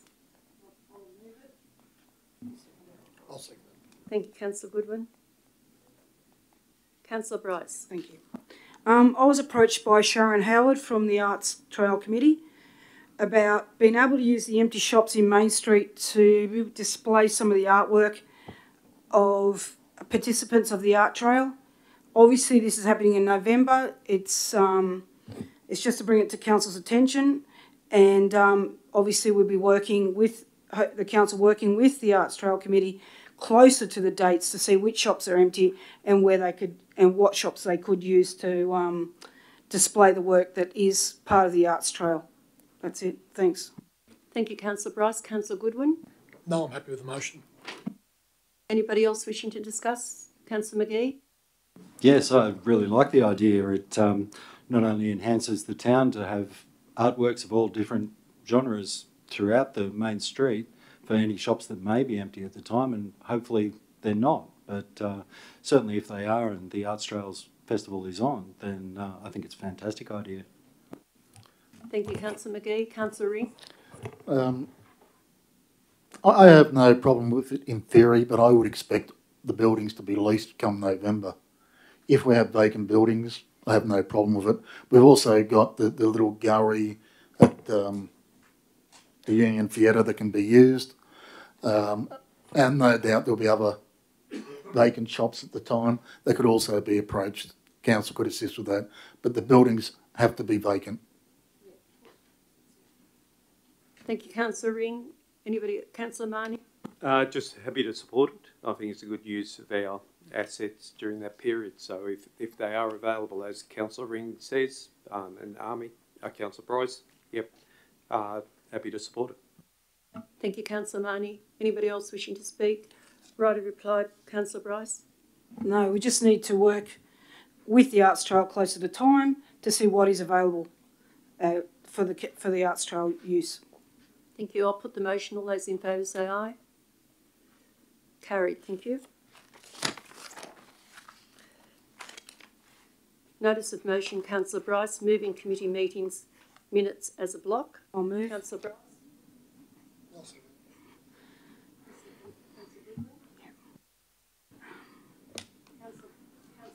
Councillor Bryce. When I was, this came about when I was looking at council meeting minutes that included Cessnock, Muswellbrook, Maitland, Blue Mountain City Council, Bathurst Council, Orange Council. I was looking at these announcement and commemorations and announcements and see what other councils were doing.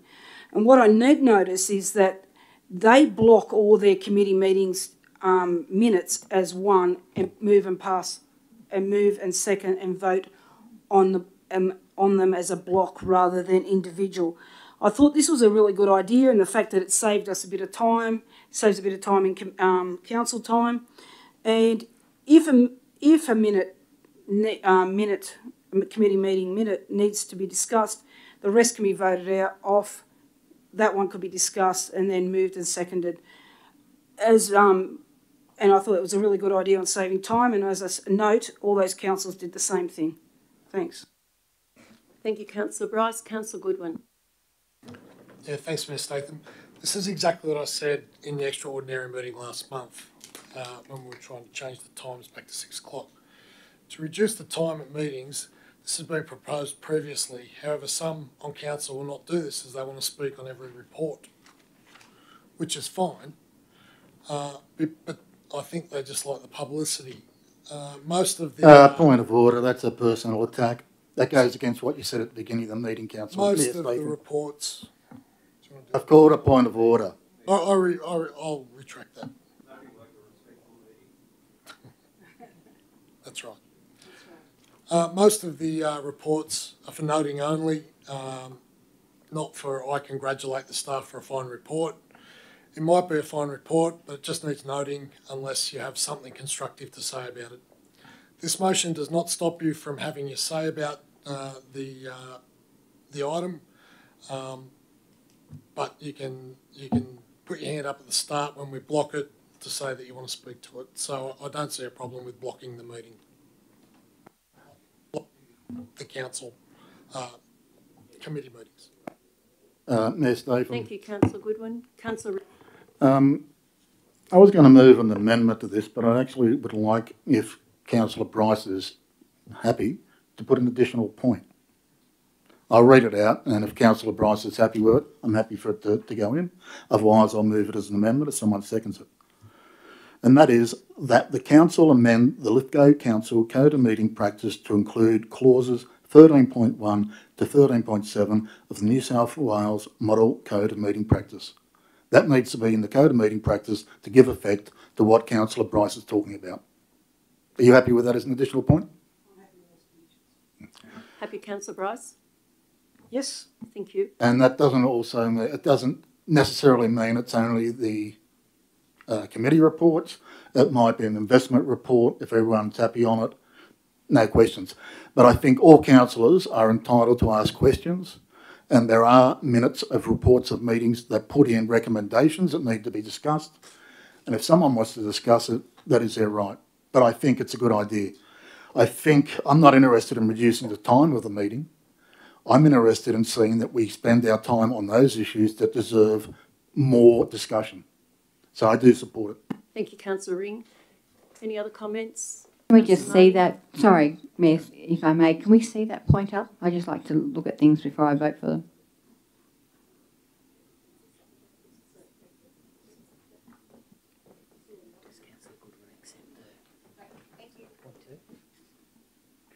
Councillor Goodwin, do you accept point 2? Yep. Thank you. Just a point, can we just get the spelling mistake fixed?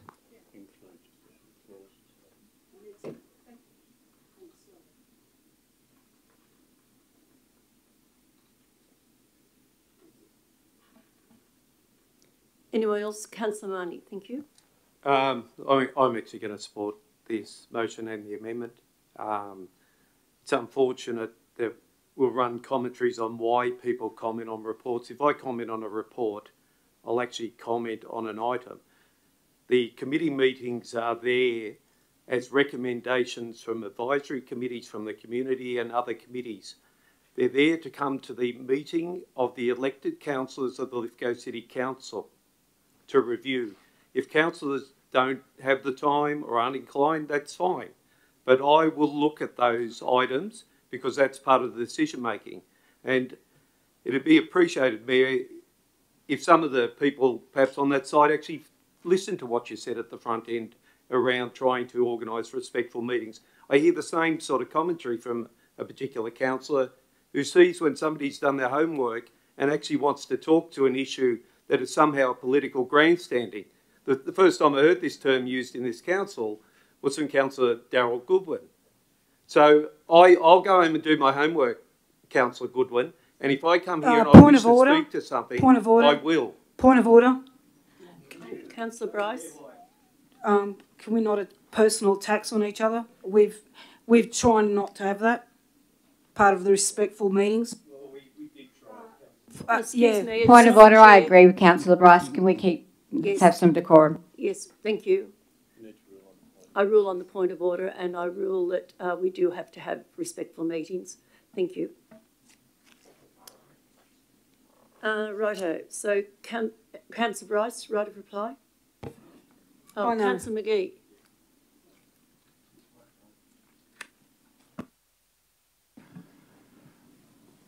Yes, I think it's a great idea. I think it'll move. Pardon? I didn't hear. I think it's a good idea. It goes a long way towards streamlining the council meetings, which are just going to make it all more professional. And I think that's what we're trying to achieve here. And I think it goes a long way to doing that. So I think it's a fantastic motion. Thank you, Councillor McGee. Nobody else is wishing to speak. Councillor Bryce, right of reply. Thank you. Not much. I just didn't think it was going to go the way it did, but I hope that everyone supports it. Thank you. Put the motion. All those in favour say aye. Goodness. All but one. So carried. Thank you. Notice of motion, Councillor Coleman, 6-month exercise membership, aqua fitness morning class held at J.M. Robson Aquatic Centre. Councillor Coleman. I've actually changed my notice of motion. Trinity's got the words. Point of order. We've not had a chance to look at the new changes, so can we please defer it to another meeting? No, it's only slight change. Still a change that we haven't had time to look at. I won't be deferring it. It's a slight change. It's my notice of motion and I can change it. I thought the matter had been dealt with. That's why I'm changing it, Mayor Statham, if you allow me. Yes, certainly. I will. We need a second to Councillor Coleman. Thank you. I'll second it. Thank you, Councillor Ring. Councillor Coleman. Thank you, Mayor Statham. I have changed it, and it is on the advice of the memorandum this afternoon, even though it was received just before the meeting. I've taken the memorandum and I've changed it slightly. So my notice of motion is that Lithgow City Council acknowledge the importance of providing a 6-month monthly exercise membership for the Lithgow Aqua Fitness morning class. Number 2, a report is provided regarding why Mrs. Deb Russell never received a response to her correspondence dated the 22nd of January 2024. And I'd like to speak further to that, if I could, Mayor. Yes, certainly.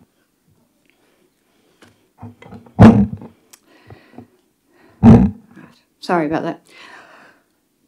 Correspondence was sent to the Council on the 22nd of January 2024. Further correspondence was given to fellow councillors on the 18th of February 2024. I submitted this notice of motion on the 15th of March 2024. A Facebook post dated 3 days ago on the Jim Robinson Aquatic Centre advertised a new booking system goes live. That's great. Thank you very much. I appreciate that. On the council website under customer service charter and standards, Customer service function, customer inquiries respond to electronic or written correspondence is within 10 working days. The KPI is 10 working days. Key performance indicators, as explained on the website. Mrs. Deb Russell, as of this morning, who contacted me at 8:16 a.m, is still waiting for a response from the original letter sent in on the 22nd of January 2024. I think she deserves a response. I do acknowledge the fact that Mr. Edgecombe has apologised, and thank you for that. I appreciate that. And it has stated here in the memorandum that on the 28th of February, staff at the Aquatic Centre was going to reintroduce the ability to purchase a 6-month Aqua Fitness pass, but it was on the 7th of March that actually Mrs. Russell contacted me, and further again on the 13th of March. So I would like very much so that Mrs. Russell is given 1, an apology, 2, a response to her letter that she sent in on the 22nd of January, and I would like a report regarding why this didn't occur. Thank you, Councillor Coleman. Councillor Ring. No, I decline to talk at this moment, thanks. Anyone else wishing to speak? Right of reply, Councillor Coleman. No, thanks, Mayor Statham. What I will say is that I just want to praise the staff at the Lithgow Aquatic Centre and thank them very much. I received correspondence from Mrs. Cooper in regards to her late husband. The ladies at the pool always conduct themselves with great confidence and they were wonderful. That's the only thing I'd like to say in this instance. I'll put the motion. All those in favour say aye. Carried, thank you.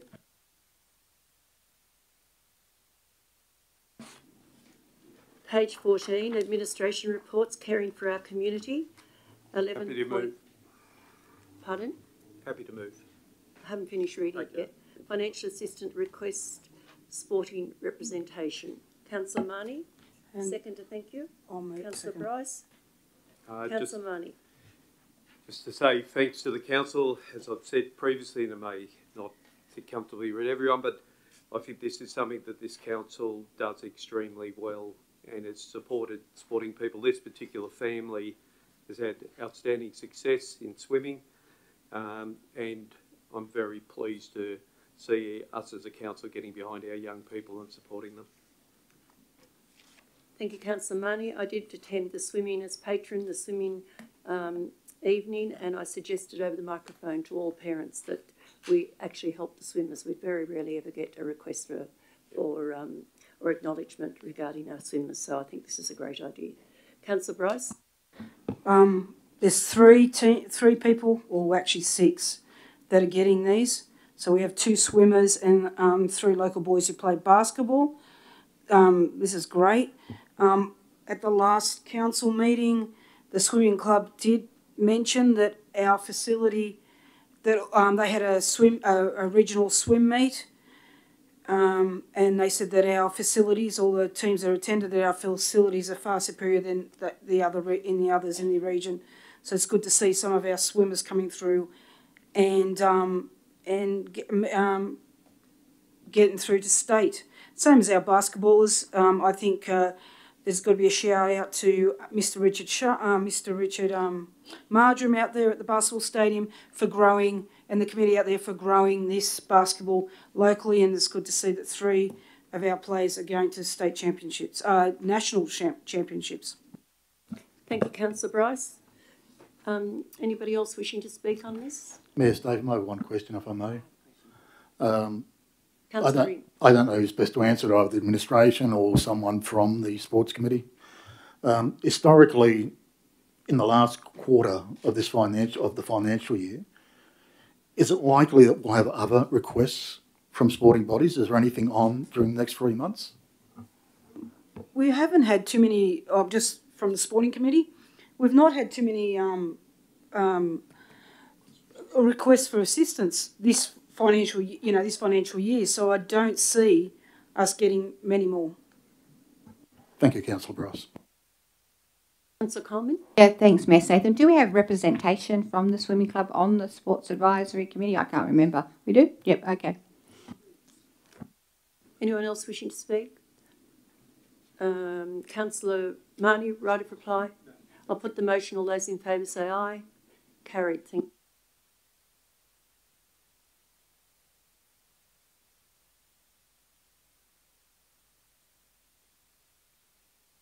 Developing our built environment, Lithgow Floodplain Risk Management Study and Plan 2023. Can I have somebody move this, please? I'll move it. Councillor Ring? I missed the original briefing, but I did catch up with staff and I was briefed on this issue in detail. The staff answered the questions. Federal legislation does not allow insurance companies to actually use overflow in assessing risk to properties. We need to be cautious of that in our community, make the community aware of it. I have looked at Mudgee. Mudgee has a similar document which was done 2 years ago. Same terminology, there's a government guidelines. It does provide us with a tool, and this is why I've moved it. It provides us with a tool to secure funding through government grants moving forward to fix up a number of the problems in our community. It does talk about 30 houses recommended for buyback, funded by the government, not council. 9 houses recommended to be raised, once again funded by government, not council. I think overall there are positive benefits to this document. I think if there are still people concerned about it, then they should be free to contact either councillors or staff to get issues clarified. And I think people need to look carefully at their insurance papers of the houses when they come in. And if all of a sudden they're being placed in a flood zone, which is not consistent with the planning, which is a legitimate flood zone, then they need to be looking for alternate insurers. I think that's very important. I think long term, this document will help our community. Now, no doubt this will be reported on once it starts, both in 6 monthly and annual reports. But when we do have our next operation meetings, I'm going to raise it as an item that can be discussed on a semi-regular basis in the Operations Committee so that we have regular updates on forward works. Thank you, Councillor Ring. That's me. Councillor Bryce, thank you. I mean, this was developed under the new guidelines from the government with the overland flooding, as well as the risks from rivers and creeks. As far as the insurance is concerned, I had a resident approach me and said that this was when this was early on, when we started doing the community consultation on this, that her insurance company contacted her and cancelled her insurance. I requested that the council look into her address and see what had changed. And if anything, on our new flood management plan, her house was no longer considered in a flood zone. It was the insurance company's decision. She ended up going to another insurance company, ended up getting cheaper insurance. So how insurance companies deal with floodplains and their own studies is totally different to what council, and I think people need to be aware of it. I mean, we've heard of incidences where people living out at Lithgow and that area being told that due to the flood plan from council that their insurances have gone up, where this and then the council had to put them straight that this does not cover Lithgow, so that the insurance company had been a bit false in giving out information. So, and it does help us get funding at a rate of 2 to 1. Is that correct? Yep, 2 to 1. That means that the majority of the money will come from government by putting this flood plan into action. Thanks. Thank you, Councillor Bryce. Anyone else wishing to speak? Councillor Coleman? Yeah, thanks, Mayor Statham. When I read this report, I was really pleased to see the statement in the middle of page 21. The Lithgow Floodplain Risk Management Study and Plan 2023 is not an insurance document and does not provide direction on how insurance companies are to insure flood liable properties. I think that's really a crucial point and very important part of that report. I also want to make comment on the fact that if this is adopted, any grant funds then awarded under the New South Wales Government Floodplain Management Program can be used for investigation, design or feasibility study for future works. My question, if I could please, Mayor Statham. Certainly. What future works are the administration referring to in regards to this particular paragraph? What plans do they particularly have if this is passed? Mr. Elwood, thank you. Thank you. Through you, Mayor Statham. The floodplain and risk management study has also identified, it's indicated the direction of assets and some of the changes that may need to be either amended or put in place. The 30, sorry, let me get the figure exactly right. The $36 million identification of funds required to address all the issues that have been raised in the plan is an indicator of the extent of the funds the council will need to source to actually fully address what's identified in the plan as well. The 2-to-1 ratio will help contribute to that, but the New South Wales Government Flood Assistance Program that we're referring to, the grant scheme, also has caps on it. But it does allow, as you said, to investigate planning, but it also allows for the construction of infrastructure as well. Thank you, Mr. Elwood. Thank you, Councillor Coleman. Anyone else wishing to speak? Yes. Councillor Marnie? Just if I could ask a question to Mr. Elwood, please, through you, Mayor. Certainly, Councillor Marnie. My understanding, rightly or wrongly, is that available state money is for stream-based flooding, not overland stormwater inundation. If I read that right? Mr. Elwood. Through you, Mayor Statham, that is correct. Yep, thank you. Look, this was a committee I was on prior to becoming a councillor. I was actually a community rep and have obviously had a long interest in flood issues and other water-based issues. Now, I think the point Councillor Ring makes is an important one as far as the federal legislation identifying clearly to insurers that overland flooding is not part of stream-based flooding and it shouldn't be applied in the same terms. Now, the challenge for myself as a councillor and the representations I've had is what do we do with the people in the overland flood flow zones, which extend down into Western Main Street into a business precinct. When it is combined with sewer coming through overruns out of the sewer, we then have highly contaminated flood waters. Those waters can either enter food places or, in the case of the still dealership, entered the still dealership and ended up with contamination of pretty much the entire stock. So those people start to see significant impacts from the combination of the two things. I would like to add an additional point, if I could, that a stormwater plan is developed to guide council's expenditure through the SRV and other stormwater funding to address overland flooding and infrastructure that's not fit for purpose. Now, I need to squeeze that down from that big long sentence. So, just one moment, please. Councillor Ring, would you accept that? I'm more than happy to accept that. All right, thank you. Councillor Marnie, continue. Thank you. I'll try and squeeze it down, that, and then maybe speak to it, but that the council develop a stormwater management plan for Barangaroo Fields and Farmers Creek catchment.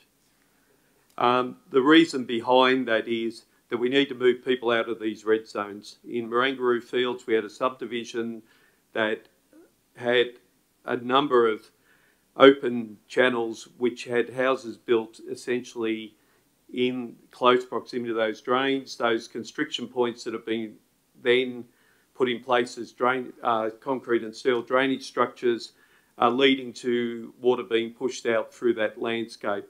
Similarly, the red zone of Western Main Street needs to have a priority, as does a number of other localities in the Lithgow Valley.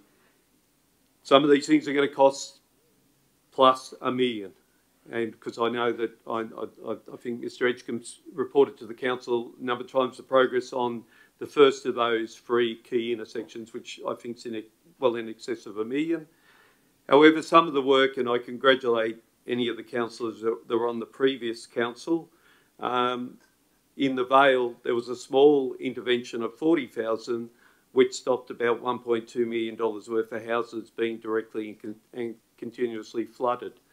So some of the resolutions are small and some of them are substantial, but I think we need to have a stormwater plan that outlines the pathway forward. And I think if we fail to do that, that's where we're going to lose a lot of community confidence in this plan. I'm moving from an extreme flood area to another one. I'm aware of the consequences of that. And it is challenging for people who are living next to waterways. And the stress and anxiety that goes with that is significant. So we need to show that we've got plans for all residents that are being impacted. So if the mover and seconder are happy to have that additional point put, and I think you put that to Steve, Councillor Ring, my apologies. That's all I'd like to say. Otherwise, I think we do need to activate that public money for the stream-based flooding. Thank you, Councillor Marnie. Anybody else wishing to speak? Councillor Coleman. I just have a question in regards to point 3, in regards to what Mr. Elwood said. You said in regards to my answer that funding could actually provide, could be put towards construction infrastructure. Could this, if this gets passed and we're able to obtain funding, could it be put forward towards stormwater management? Through you, Mayor Statham. The grant process and the criteria that the grant system runs, as Councillor Marnie mentioned, there are constraints on how it applies to overland flow, which is one of the main contributors to this, from the flooding from the stormwater system. But in saying that, the council funds obviously can be used for the purposes that we deem fit. We would have to look at the full definitions in next year's grants round for the 23-24 year. They're currently closed, so they will reopen for next year. So we'd have to look at the full eligibility, but there may be constraints as was identified. Yeah. Thank you, Mr. Elwood and Councillor Coleman. Anybody else wishing to speak? Councillor McGee. Yes, I think the constructive thing of all of this is that it remains the conversation piece and at the fore of our minds. Floods are too often forgotten. Once they pass and the terrible damage that they wreak is done. Sorry. It's quite easy for people to, just get on with it and forget all about it. But that's what these sorts of things address. And I have no problem with the point 3, as I think that will be a natural progression. As these original plans and management plans are implemented and worked upon, then the natural progression will be to help our other areas as they become identified. But I think this is the first step to solving these issues and these problems. And then with that experience, it will only improve the entire area. So I think it's all good. Thank you, Councillor McGee. Anyone else wishing to speak? Right of reply, Councillor Ring. Yes, Statham, sorry. Oh, sorry, Councillor Goodwin. I just have a question about, probably more of a statement that it won't, we're talking about insurances, and it won't affect the insurances, but I think it does affect young people wanting to come to Lithgow and buy a house when they want to get a loan from the bank and they're in a flood zone. Banks are very reluctant to lend new people loans when they're trying to buy a house in the floodplain area. It's probably more of a statement more than a question. Thank you, Councillor Goodman. Anybody else wishing to speak? Yes. Yeah, just I'd like to clarification on what Councillor Goodwin's saying from the administration. Is that the case? Because that is concerning. Do you have any comments on that through you, Mayor, through the General Manager, or whoever did the flood study? I can't respond factually, but it's like insurance. I guess the lending authorities, they determine their risk appetite, and they have a regard for that in terms of their lending practices. But we can't unsee what we know, and it's prudent, if I extend on the analogy or the example you're giving, it's prudent that we forewarn or advise anybody that's purchasing land that they go into it with their eyes open and that they know that it is flood affected or subject to overland flow. So we can't unsee. We've used good modelling. We know one just has to look at the topography of this place, that it does have flooding, both mainstream and overland. But what insurance companies do and what lending authorities do in terms of their criteria is a decision for themselves. Sorry, Mister, just one more question. If we get grant funding to clean up our waterways and our drainage systems and whatnot, will this alleviate the overland flood, and can we revisit the flood plan 5 or maybe 10 years down the track so we can sort it out if all the drainage systems have been actually updated to a modern standard? Mr. Elwood, thank you. Through you, Mayor Statham. One of the constraints with the 1 to 2 funding grant process is that the definitions of overland flow are applied, and as has been mentioned, there's constraints on what we can use the funding for overland flow. So a lot of the overland flow issues, if they are arising from the stormwater systems, will probably have to be addressed through other means other than their grants funding, so probably through council direct funds or the like. So yeah, we just need to be aware of that caveat. But just to add to what Mr. Elwood said then, any strategy and plan should be dynamic. And so, yes, we have a current model and we've used the new model and new data, rainfall data and prediction data and climate data in this model. So any strategy should have a cycle of periodic review. And so in those periodic reviews that we will do for this plan and strategy also, we will pick up where the works that have been done have improved the situation. And, you know, in an ideal world, there would be properties that would move out of affectation and their records would be updated. So as the works are done to remove flooding from on private properties, there'd be no need to maintain a note of flood affectation. So yeah, it would get better for people. Thank you, Mr. General yes. Manager and Mr. Elwood. Councillor O'Connor. Yes, could I ask how the pipeline near the viaduct, has there been any progress on the pipeline to alleviate the water under the viaduct there? Thank you, Councillor O'Connor.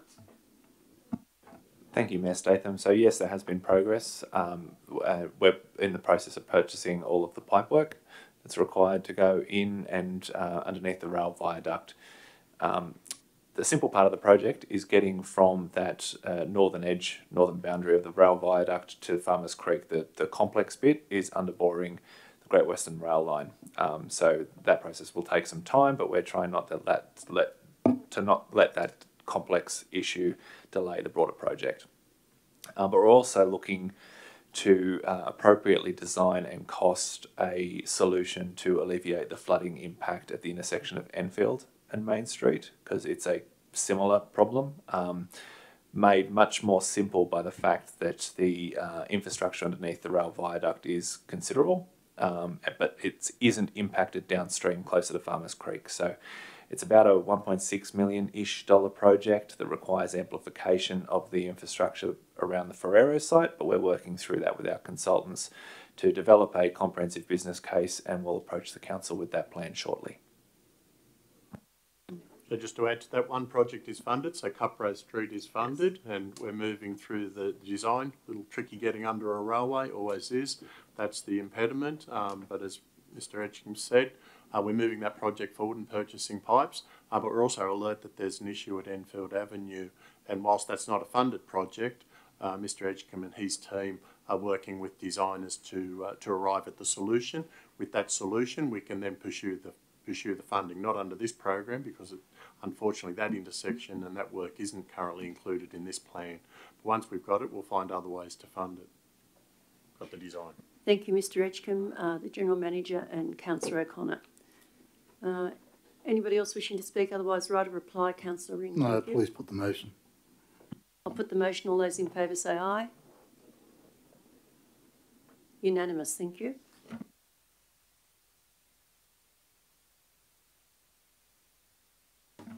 Strengthening our economy, proposed study visit, Latrobe Valley. Can I have somebody move this, please? Councillor McGee. A seconder, thank you. Councillor Bryce. Councillor McGee. Yes, the Lithgow Emerging Economy Plan, a fantastic document that's been worked on since we've been on council.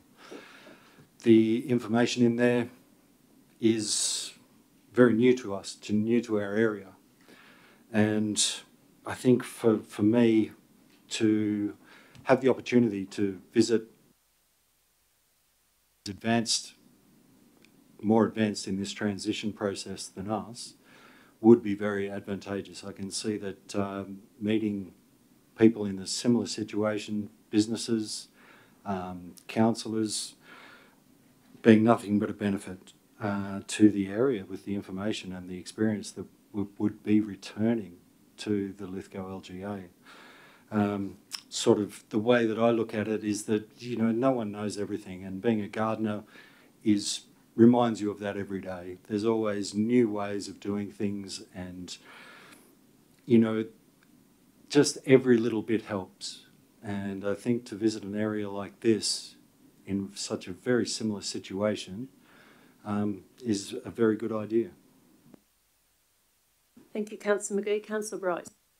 I think this will be a very important part of our professional development as councillors, especially in the period of transition out of power and coal. Latrobe Valley went through it a lot earlier than us due to the brown coal issues, and it'll be interesting to see how what they've learnt from what they've so far implemented, what went well, what didn't go well, and how it would fit into our LEAP program at Lithgow. Yep. Thank you, Councillor Bryce. Councillor Cole. Yes, thanks, Mayor Statham. At the November meeting, 2023, I asked about the possibility of Christmas market, so I was told no budget was available. At the January meeting, it was raised that the opera event resulted in a loss of $21,000. So let me understand, the special rate variation supports the LEAP program. This recommendation wants the LEAP program to fund a study visit to Latrobe Valley, which is in Victoria, at a cost of $10,080, up to. I do believe the knowledge would be interesting and valuable, but at $10,000, up to over $10,000, not very cost effective. I would recommend that Lithgow City Council, and I move the following amendment. I did give it to Trinity.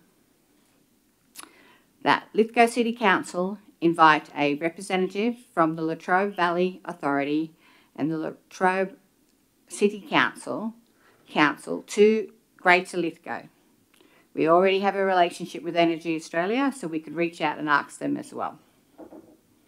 I believe we can bring them here. All of us could benefit, obtain the knowledge we need, understand what we need to do in regards to transition at less cost. Thank you, Councillor Coleman. Anybody else wishing to speak? It's an amendment. Yes, I need a seconder for that. Thank you. Thank you, Councillor Leslie. Councillor Coleman? I don't need to speak to you. I think I've said my Councillor piece. Leslie? No, I just reserve my right to speak on that matter. Thank you. Anybody else wishing to speak? Yep, I would. Councillor Ring? It's an option to invite them up here. It would definitely be cheaper. But yet the Australian Government's Cooperative Research Centre program is undertaking extensive research on regional economic development within mining communities and have completed to date 6 webinars that are available online and that are relevant to the Lithgow experience. The most recent project, 1.7, Collaborative Planning for Post-Mining Development in the Latrobe Valley Stage 1, has just concluded and we've posted online in due course. We don't need to expend a lot of money to answer the questions raised by the administration in their report. There's considerable information to assess the practical implications of the endorsed LEAP strategy and the key measures of success and failure in a regional scale transition. Energy Australia can present to Council either locally or via a webinar on the closure of the Yallourn power station. Same technology could be used to meet with unions, Latrobe City Council. And let's be clear, Latrobe is one of 6 councils that makes up the Latrobe and Gippsland area. Same with the Gippsland Tech School and Trade Centre. I'm at a loss to understand the following sentence on page 26. As part of the study, the council will have the ability to compare the Latrobe Valley Authority to what we know of the proposed New South Wales model of future jobs and investment authorities. We don't have a clear understanding of the proposed New South Wales model at this time. What's the point of a comparison? In the end, we will work with whatever the New South Wales government establishes. Comparisons to me are relevant. It's interesting that in the Lithgow Economy Transition Plan, there's not one reference to the Latrobe Valley Authority, not even in the bibliography. I think any reasonable person would assume that our document would have referenced that work and the pitfalls of Latrobe, because there have been a lot of pitfalls and a lot of money spent. But it doesn't. So why is it important now to go down? I don't agree with going down. Having people come up or having people do Zoom meetings would be much preferable. I don't believe we can justify spending money just to go on what I see as a junket. I believe that having people come up here is preferable to taking a number of councillors and staff to Latrobe. Thank you, Councillor Ring. Anybody else wishing to speak? Councillor McGee? Yes, comparisons. I don't find them irrelevant, but I do find them odious. I think that first-hand experience leaves staring at a screen for dead any day of the week. There is no comparison. That's just me personally. Everything I've ever learnt has been on the job. And yes, I just struggle in front of a screen all day. It's just not me. Whereas firsthand, when you're talking to people and looking people in the eye and hearing their story, those things you don't forget. And being firsthand, you're talking like this is businesses, TAFEs, this is much more extensive than just a councillor being delegated to, like who would we delegate if we were in the reverse position? It's a compromise. And I think Lithgow, we have pushed this far that we don't compromise at this stage. This is not about compromising the LEAP program at this very early stage. Thank you, Councillor McGee. Councillor Leslie. Thank you, Ms. Statham. I had just intended to vote no on this particular motion without speaking to it, but this amendment that actually has some merit, it enables all the councillors, including those who such as myself, who had not planned to go to Latrobe, to actually be involved with discussions with those representatives from Latrobe. It also enables, a councillor briefing session or some other forum to discuss these matters with their representatives, with those Latrobe representatives, and to get their own personal input into the way that the Latrobe Valley has changed and had to develop over the years. But we're not just limited to those people. We can now include, representatives from, as we've got on the bottom of page 26 here, from the Department of Regional New South Wales. So that gives us an even broader scale and benefit by which we can deal and try to understand some of the more intricate problems that are coming our way. We know most of them anyway, but it does help to have it have a lot of people able to discuss this matter. So I think the amendment is a vast improvement on the original motion that was just, as far as I was concerned, of little benefit to, certainly of no benefit to me, as I wouldn't be going, and I suspect of little benefit to Lithgow City Council.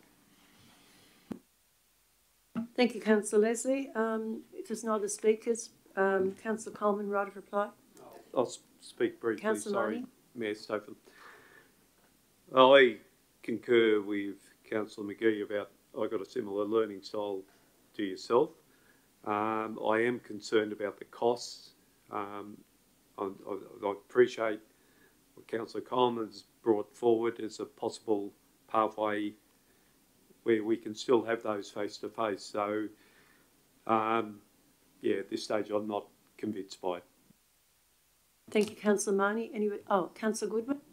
Yeah, Mayor Statham, this trip's available to staff and councillors through the LEAP program, and the budget for these trips, as the one that Latrobe Valley has all been included with the LEAP program. So the budget's already been included for this trip and other trips or other things that we need to do. Councillors are encouraged to further their education, and visiting Latrobe Valley, which has successfully transitioned into a thriving area, can only be beneficial to Lithgow. So, thank you, Councillor Goodwin. Any other speakers? Yes, I want to speak against the amendment. Thank you, Councillor Personally, O'Connor. I'm not going down there, but if it's good education for the councillors, who's to say that we ring up Latrobe that they say, why should we go up there to Lithgow? That's where the action is down there. So I support whoever councillors and staff want to go, I fully support them. Thank you. Thank you, Councillor O'Connor. Right of reply, Councillor Coleman. Yes, thanks, Mayor Statham. Unfortunately, TRIP is what the general public will see. They won't see it as a study trip. They won't see it in benefit for them. The special rate variation was rates collected for residents of Lithgow to benefit Lithgow. They won't see it a benefit to them. So, but I still feel as though we need to look at the opportunity of education. That's why I put the amendment forward. I won't be going to Latrobe. I won't be supporting the original recommendation. Thank you, Councillor Coleman. I'll put the amendment, thank you. All those in favour of the amendment? Call the division. Against? I'll call the division, thank you. So for the amendment, Councillor Coleman, Councillor Ring, Councillor Leslie, Councillor Marnie. Against the amendment, Councillor Bryce, Goodwin, O'Connor, McGee and Statham. So the amendment has been lost. motion now goes back to, the amendment now is lost, so we now go back to the motion. And Councillor McGee, would you like to speak to that motion? Thank you. Yes, certainly. To call this a junket trip is just ludicrous. The reasons are quite plain, and people will see it, how it's described to them. If you describe this as very similar to a trip to the Gold Coast, then that's how people will see it. If you explain that this is to enhance our understanding of the LEAP program and better propel us into the future to be able to engage the LEAP program, because, as I said before, no one knows it all.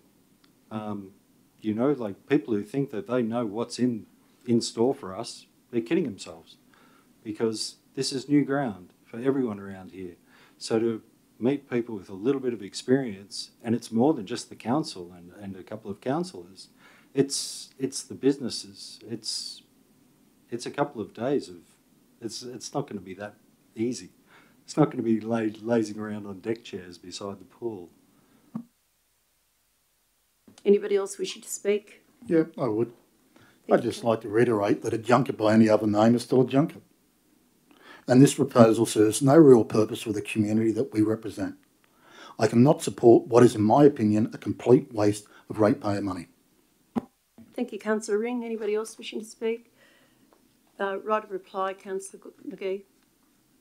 Yes, only that I, once again, think that it is a fantastic opportunity. The money is set aside for these kind of excursions. Also, we have money set aside for training and to visit conferences and things like that, which not many of us do. But to use it in this manner, I see as extremely appropriate. As I said, the money is set aside for these actions, and to deprive the LEAP process at this very early stage would be just sinful in my view. Thank you, Councillor McGee. I'll put the motion. All those in favour say aye. Against? I'll call the division. Thank you. Councillor Coleman, Ring and Leslie and... Under normal circumstances, it's usually the people who vote in favour that you call first. I'm chairing the meeting. Thank you. Councillor Coleman, Councillor Ring, Councillor Leslie, Councillor Point of order. I've made my mind up. Thank you. Thank you. For the motion, you're doing it backwards. Okay, understand. For the motion, Councillor Bryce, Councillor Goodwin, Councillor O'Connor, Councillor McGee and Councillor Statham. That is carried, and it looks like we will have quite a bit of savings if the current councillors that voted against it are not going to attend. So well done. Thank you. 11.4, enhancing our natural environment, destination action plan. Move it. Thank you, Councillor. Thank you. Councillor Ring, thank you. DMS are a reputable firm with a very good track record in developing destination marketing plans. I've worked with some of their senior staff in a prior life in national parks, with them both as either staff or consultants. The visitor economy is an important component of our economic transition. One small part, but it's still very important moving forward. This document will allow us, our community, to develop it to its full potential. It's not promising the world and acknowledges the need for additional tourism accommodation moving forward, seeking a 15% increase in new accommodation by 2030 on page 20 of the report. Now, that's not a lot, but in terms of getting investors here to invest in serious accommodation, in the investor forum that we held through the chamber, very difficult to engage with the accommodation sector. But it's very much needed in this community because we have a significant shortage of overnight accommodation. We lose people to the Blue Mountains and to Bathurst on a regular basis, and that's not good for our economy. It also addresses revisiting the branding of Lithgow. It may or may not result in the retention of the Seven Valleys. But personally, I'll be interested in feedback from the tourism industry and the community on this document. Seven Valleys, I believe, was a good concept, and the report makes it clear it wasn't developed properly or appropriately, and they will work on its strengths. So it'll be interesting to see where it goes moving forward. So I fully endorse this document. Thank you, Councillor Ring. Councillor Bryce. Tourism will become an important part of our psyche as we move forward out of our transition from power and coal. It is important that we make sure we get it right. We had in the Tourism Committee meeting, we did have a presentation about the Destination Action Plan. It was quite informative, quite good, and the tourism operators were quite, thrilled about the whole thing. So I'm glad to see it going forward. Want to see it out to exhibition and see what the community think, because this is really a big part of our LEAP program. Thank you, Councillor Bryce. Anybody else wishing to speak? Right of reply, Councillor Ring. Councillor Marnie. Thank you. Appreciate the point Councillor Ring made about tourism accommodation, and yes, and I'm afraid this is another broken record, but this is, I think, a failure of this council not to develop their housing strategy, which would have looked to these things coming over the horizon. We've unfortunately put other things in front of that as a priority, but that needs to be considered in partnership with the Destination Action Plan. I think the Destination Action Plan is a continuing diversification. I'm not much of a fan of linear conversations about transition.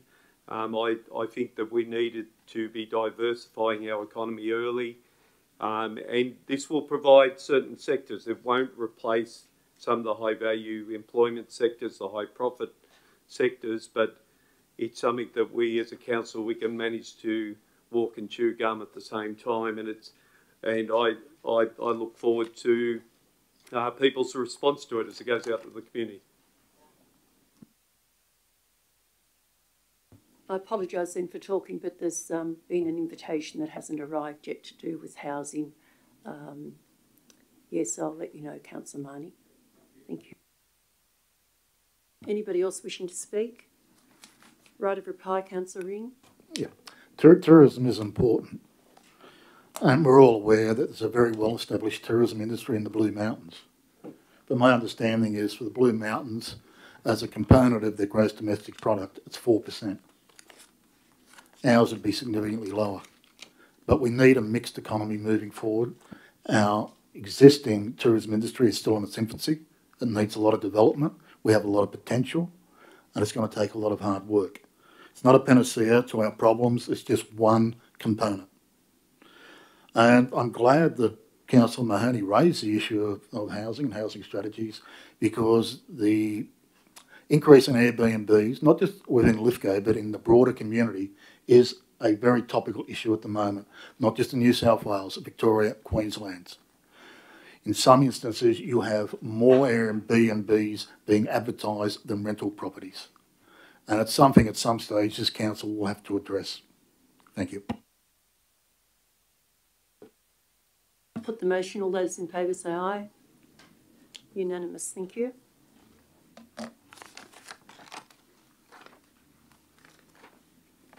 Financial statements for the year ended 30th of June. Well, yes, we moved that earlier. Thank you.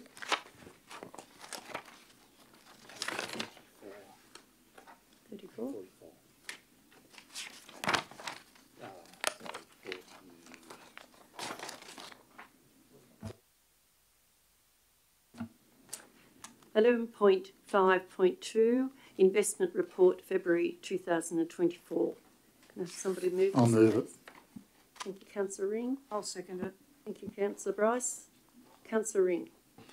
It's good to see in these reports, and I know it doesn't happen every month, is how much money is in internal and restricted funds. It's very easy for people in the community to say council's got 54 million, 100 million in the bank.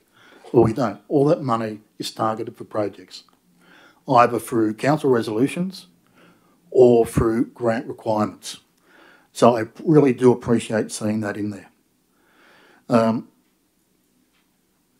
for the benefit of residents, I'd like to say the council has got a comprehensive investment policy, which requires council to adhere to state legislation. And the council is committed to securing the best possible return on investment for community with minimal risk. That policy is available on our website for anyone in the community who has concerns. But I'd just like to say thank you to Mr. Gurney and his staff for putting together a good report. Thank you, Councillor Ring. Councillor Bryce. Nothing to add to Councillor Ring's comment. Anyone else wishing to speak? Councillor Ring, right of reply? No, just put it, please. I'll put the motion. All those in favour say aye. Unanimous. Thank you.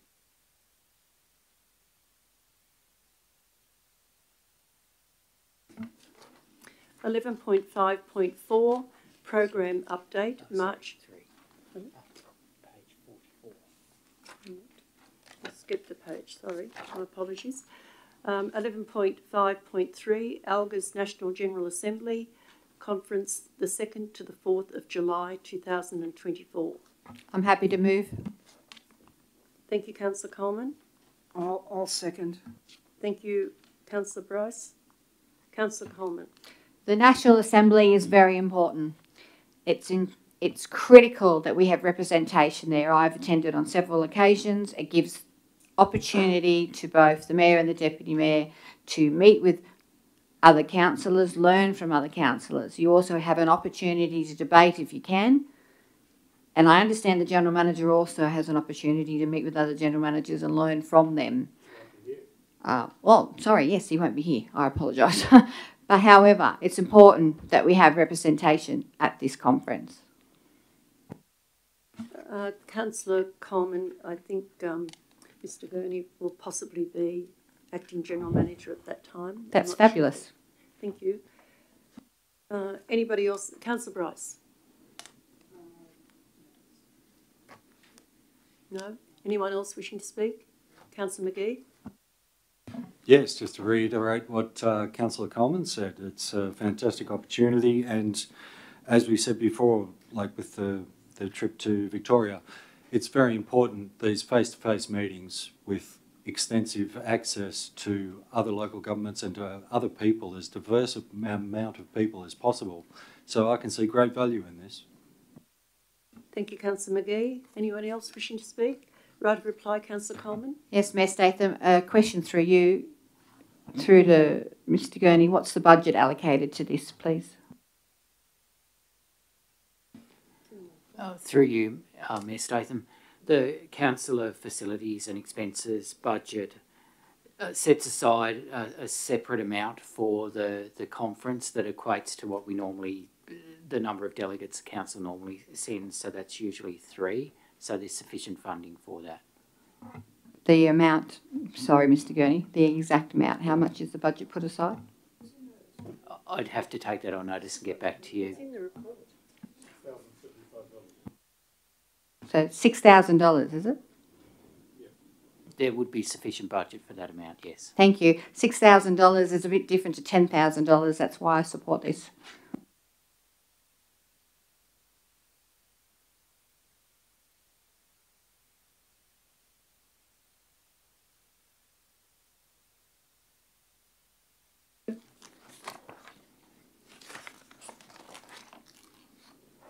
(11.5.4) SRV Program Update, March 2024. Have a mover, thank you. Thank you, Councillor Bryce. Second it. Thank you, Councillor Goodwin. Sorry.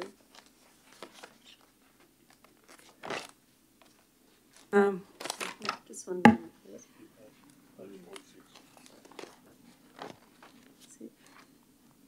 Councillor Bryce and seconded Councillor Goodwin. Yep. Councillor Bryce. Just noting the update of the progress towards achieving the outcomes, that's all. Nothing. Thank you, Councillor Bryce. Councillor Goodwin.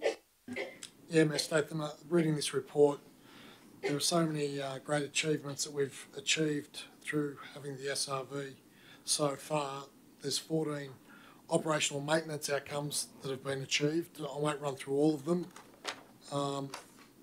That's on page 47.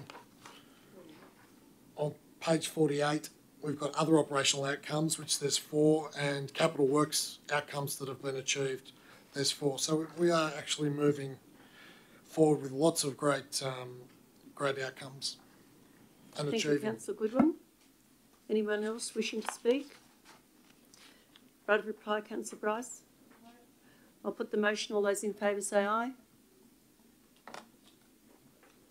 Carried. Thank you.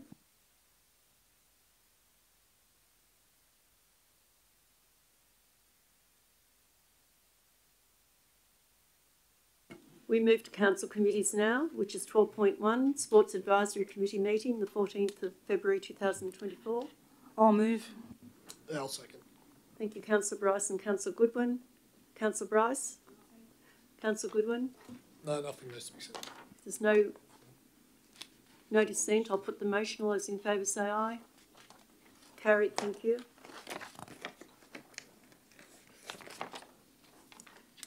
(12.2) Economic Development Committee meeting, minutes the 18th of March 2024. Could I have a mover? Thank you. Thanks, O'Connor. Have a seconder? Thank you. Councillor Bryce. Councillor O'Connor. Yes, through you, I asked Mr. Edgecombe about Wallerawang Main Street when it was tarred. On each side of the road, there's a drop of maybe 300. It's an accident waiting to happen, and I thought there was supposed to be action on it, but nothing has happened. I'm sure I asked the last economic development about it. We'll provide a memo to all councillors, possibly tomorrow. Thank you. Thank you. Councillor Bryce. Thank you, Councillor O'Connor. No? Anybody else wishing to speak? Councillor Leslie? Thank you, Mr. Anthony. I wish to speak to 2 items in this for the minutes, item 5.3 and item 5.4. In item 5.3, which is completion of investment prospectus. Now, I raise this matter because communication with the state government in the past has been dismal. I refer to the line item in the report, underutilised rail infrastructure and buildings. This is mentioned in the summary of key endowments, strengths and challenges. But we've had no follow-up on this underutilisation of rail infrastructure and buildings. Silence on this matter. But in 2018, then Deputy Premier Barilaro announced that a train maintenance depot would be built. Lithgow Council was not notified before this decision was made, was not even able to make a submission as to why Lithgow Council should be considered, or Lithgow Council area should be considered. And despite having Paul O'Toole as our state member and a cabinet minister at the time, neither was Bathurst Regional Council, which would have allowed a certain amount of overflow, to our area here. It makes sense, that the possible industrial development should be built on already degraded land, which is what we have with our depots in Lithgow. But of course, that wasn't what happened. The Dubbo site was on a green field site, which is, I think, is detrimental in itself. So I just wish to make that point in relation to the minutes. The other one I wish to speak to is the minutes, item 5.4, LEAP general update. And on page 0.3, on page 20, we get this phrase, formation of the council's interim governance vehicle. Well, I'm afraid I can't support the self-serving comment. It was incredibly open-minded of the council to support this model. A vehicle that has no councillor as a member. A vehicle that has the council's general manager as the interim chairperson. A vehicle where we, the councillors, could not even name the members because they're confidential. And here's a question: are the names of the delegates or the members of that committee, are they now available to be discussed, to be named? That's if I could just interrupt my comments to get an answer to that question. Mayor, I might Mr. General Manager, thank you. I'll deal with both those points that Councillor Leslie makes, with your indulgence. As we spoke about at this Economic Development Committee, Councillor Leslie's right. We believe there's profound opportunities and lead points to that in terms of the rail infrastructure and the history of rail that we have in the city.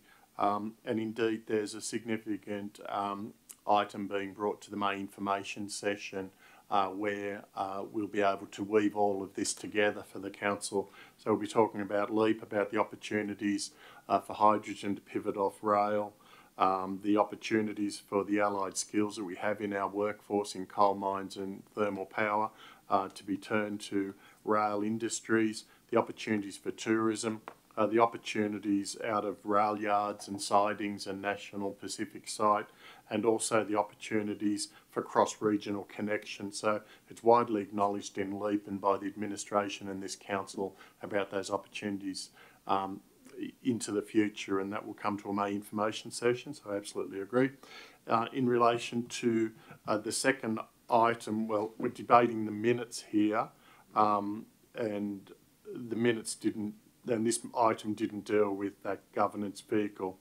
That governance vehicle was decided in a previous council meeting, but more than happy to deal with that if the Mayor wants in matters of great urgency. I am talking about the LEAP general update, which of course includes the membership of the committee, that's going to do it. We were advised of the members in a confidential report.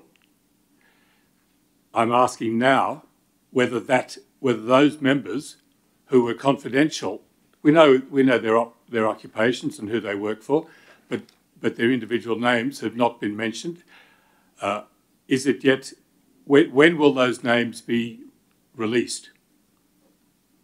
Thank you, Councillor Leslie. Mr. General Manager. I'm happy to answer it, even though it doesn't relate to the minutes that we're dealing with. But the council endorsed the composition of the committee, and that is representative from the mining sector, and representative from the power sector, a representative from the knowledge sector, union representation, state and federal governments, as well as council.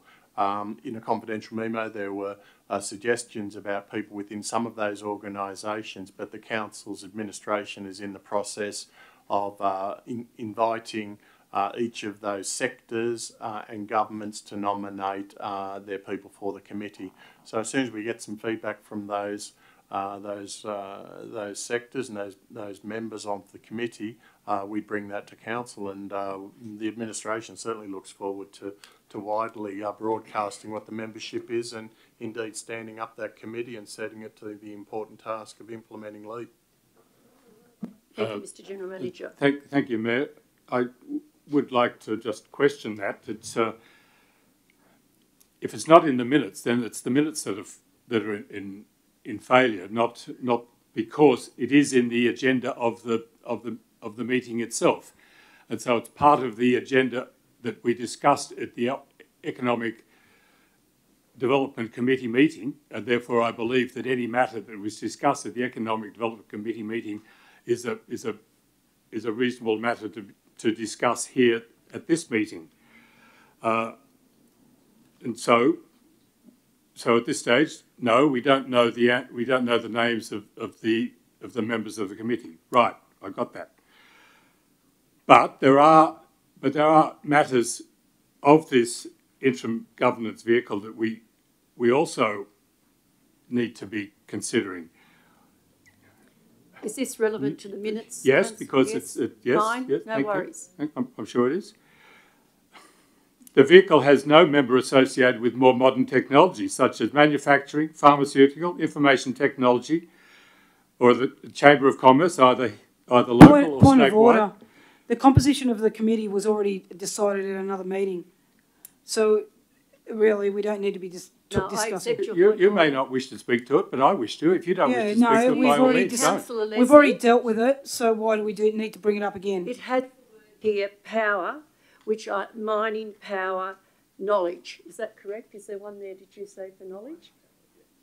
And I assume and presume, and hopefully I'm right, that the person, whoever is going to represent knowledge, has a vast knowledge of what our incredible LEAP program is going to do to this community.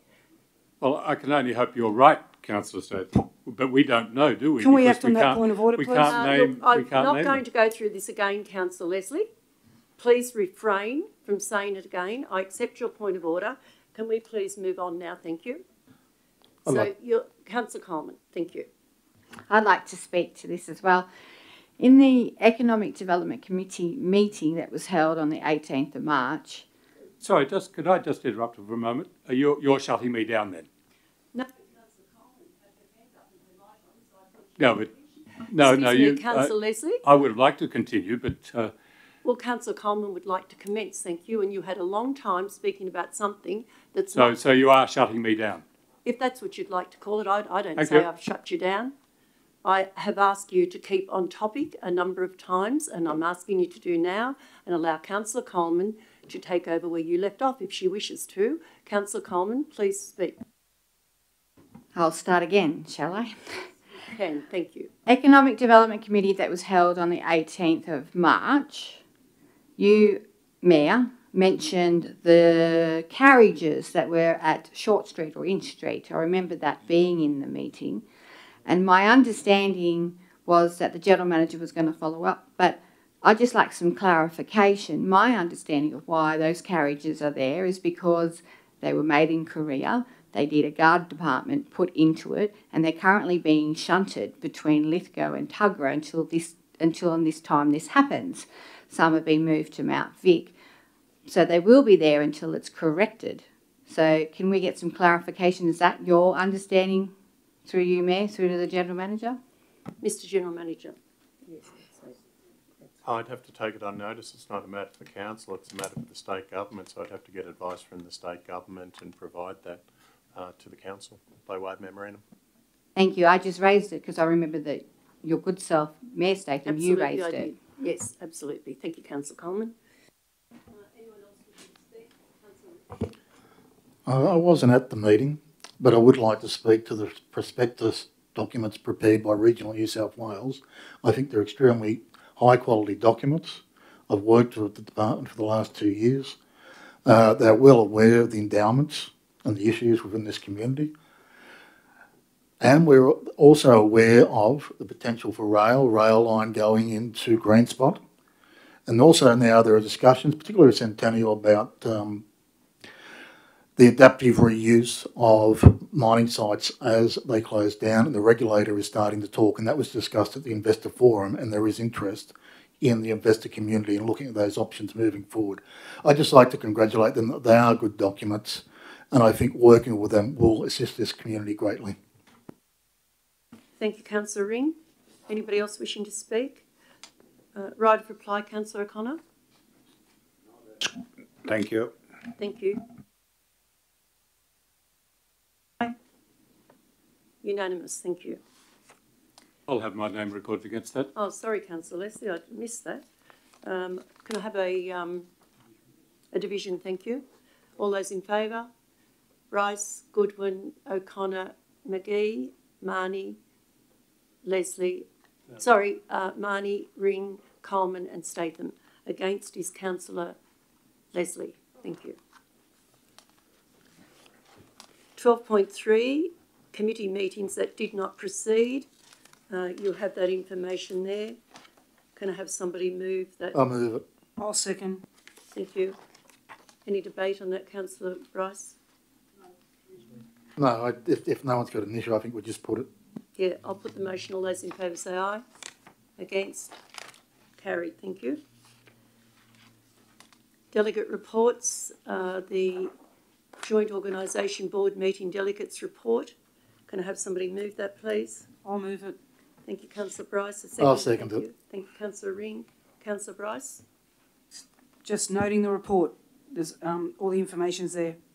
Thank you, Councillor Ring. There are a number of items on there I'd like to get further information on. As the gentleman indicated, he'd provide briefings. I'll send him an email advising him of what I'd like further information on. Thank you. Thank you, Councillor Ring. Anybody else wishing to speak? There's nobody. Councillor Bryce? No. I'll put the motion. All those in favour say aye. Unanimous. Thank you. Business of great urgency this evening? Yes, Mayor Statham, I have one. I have an urgency motion about the safety issue of the potholes on Piper's Flat Road between Portland and Wallerawang. Please note it's the safety issue that I'm concerned about. You'll recall that Councillor Goodwin raised this as a matter of urgency at the extraordinary meeting held 2 weeks ago. You'll also recall that he accused me of not thinking safety was an important matter. You declared the matter to be urgent. See the minutes printed here tonight. You also said this will be dealt with tomorrow. Can you explain why, 2 weeks later, nothing has been done? And remember, this is a safety issue that Councillor Goodwin was very concerned about, and I agree with him. It's a safety issue. I'd like to know why 2 weeks later nothing's happened. Mr General Manager, thank you. Through you, Mayor, the matter was certainly forwarded to the Infrastructure Services area the day after, and indeed Councillor Goodwin again chased me within the first week of him having raised it, and I pursued it again. I'll get advice tomorrow, but I can only presume that the Infrastructure Services area are dealing with it with the priority that the Council requested, as did I, and comparing that against their other workload, but advice will be provided tomorrow. If there's no other business, I'll close the meeting this evening. Is that 9 o'clock? 8:57. At 8:57. Thank you for attending. Thank you to the public gallery.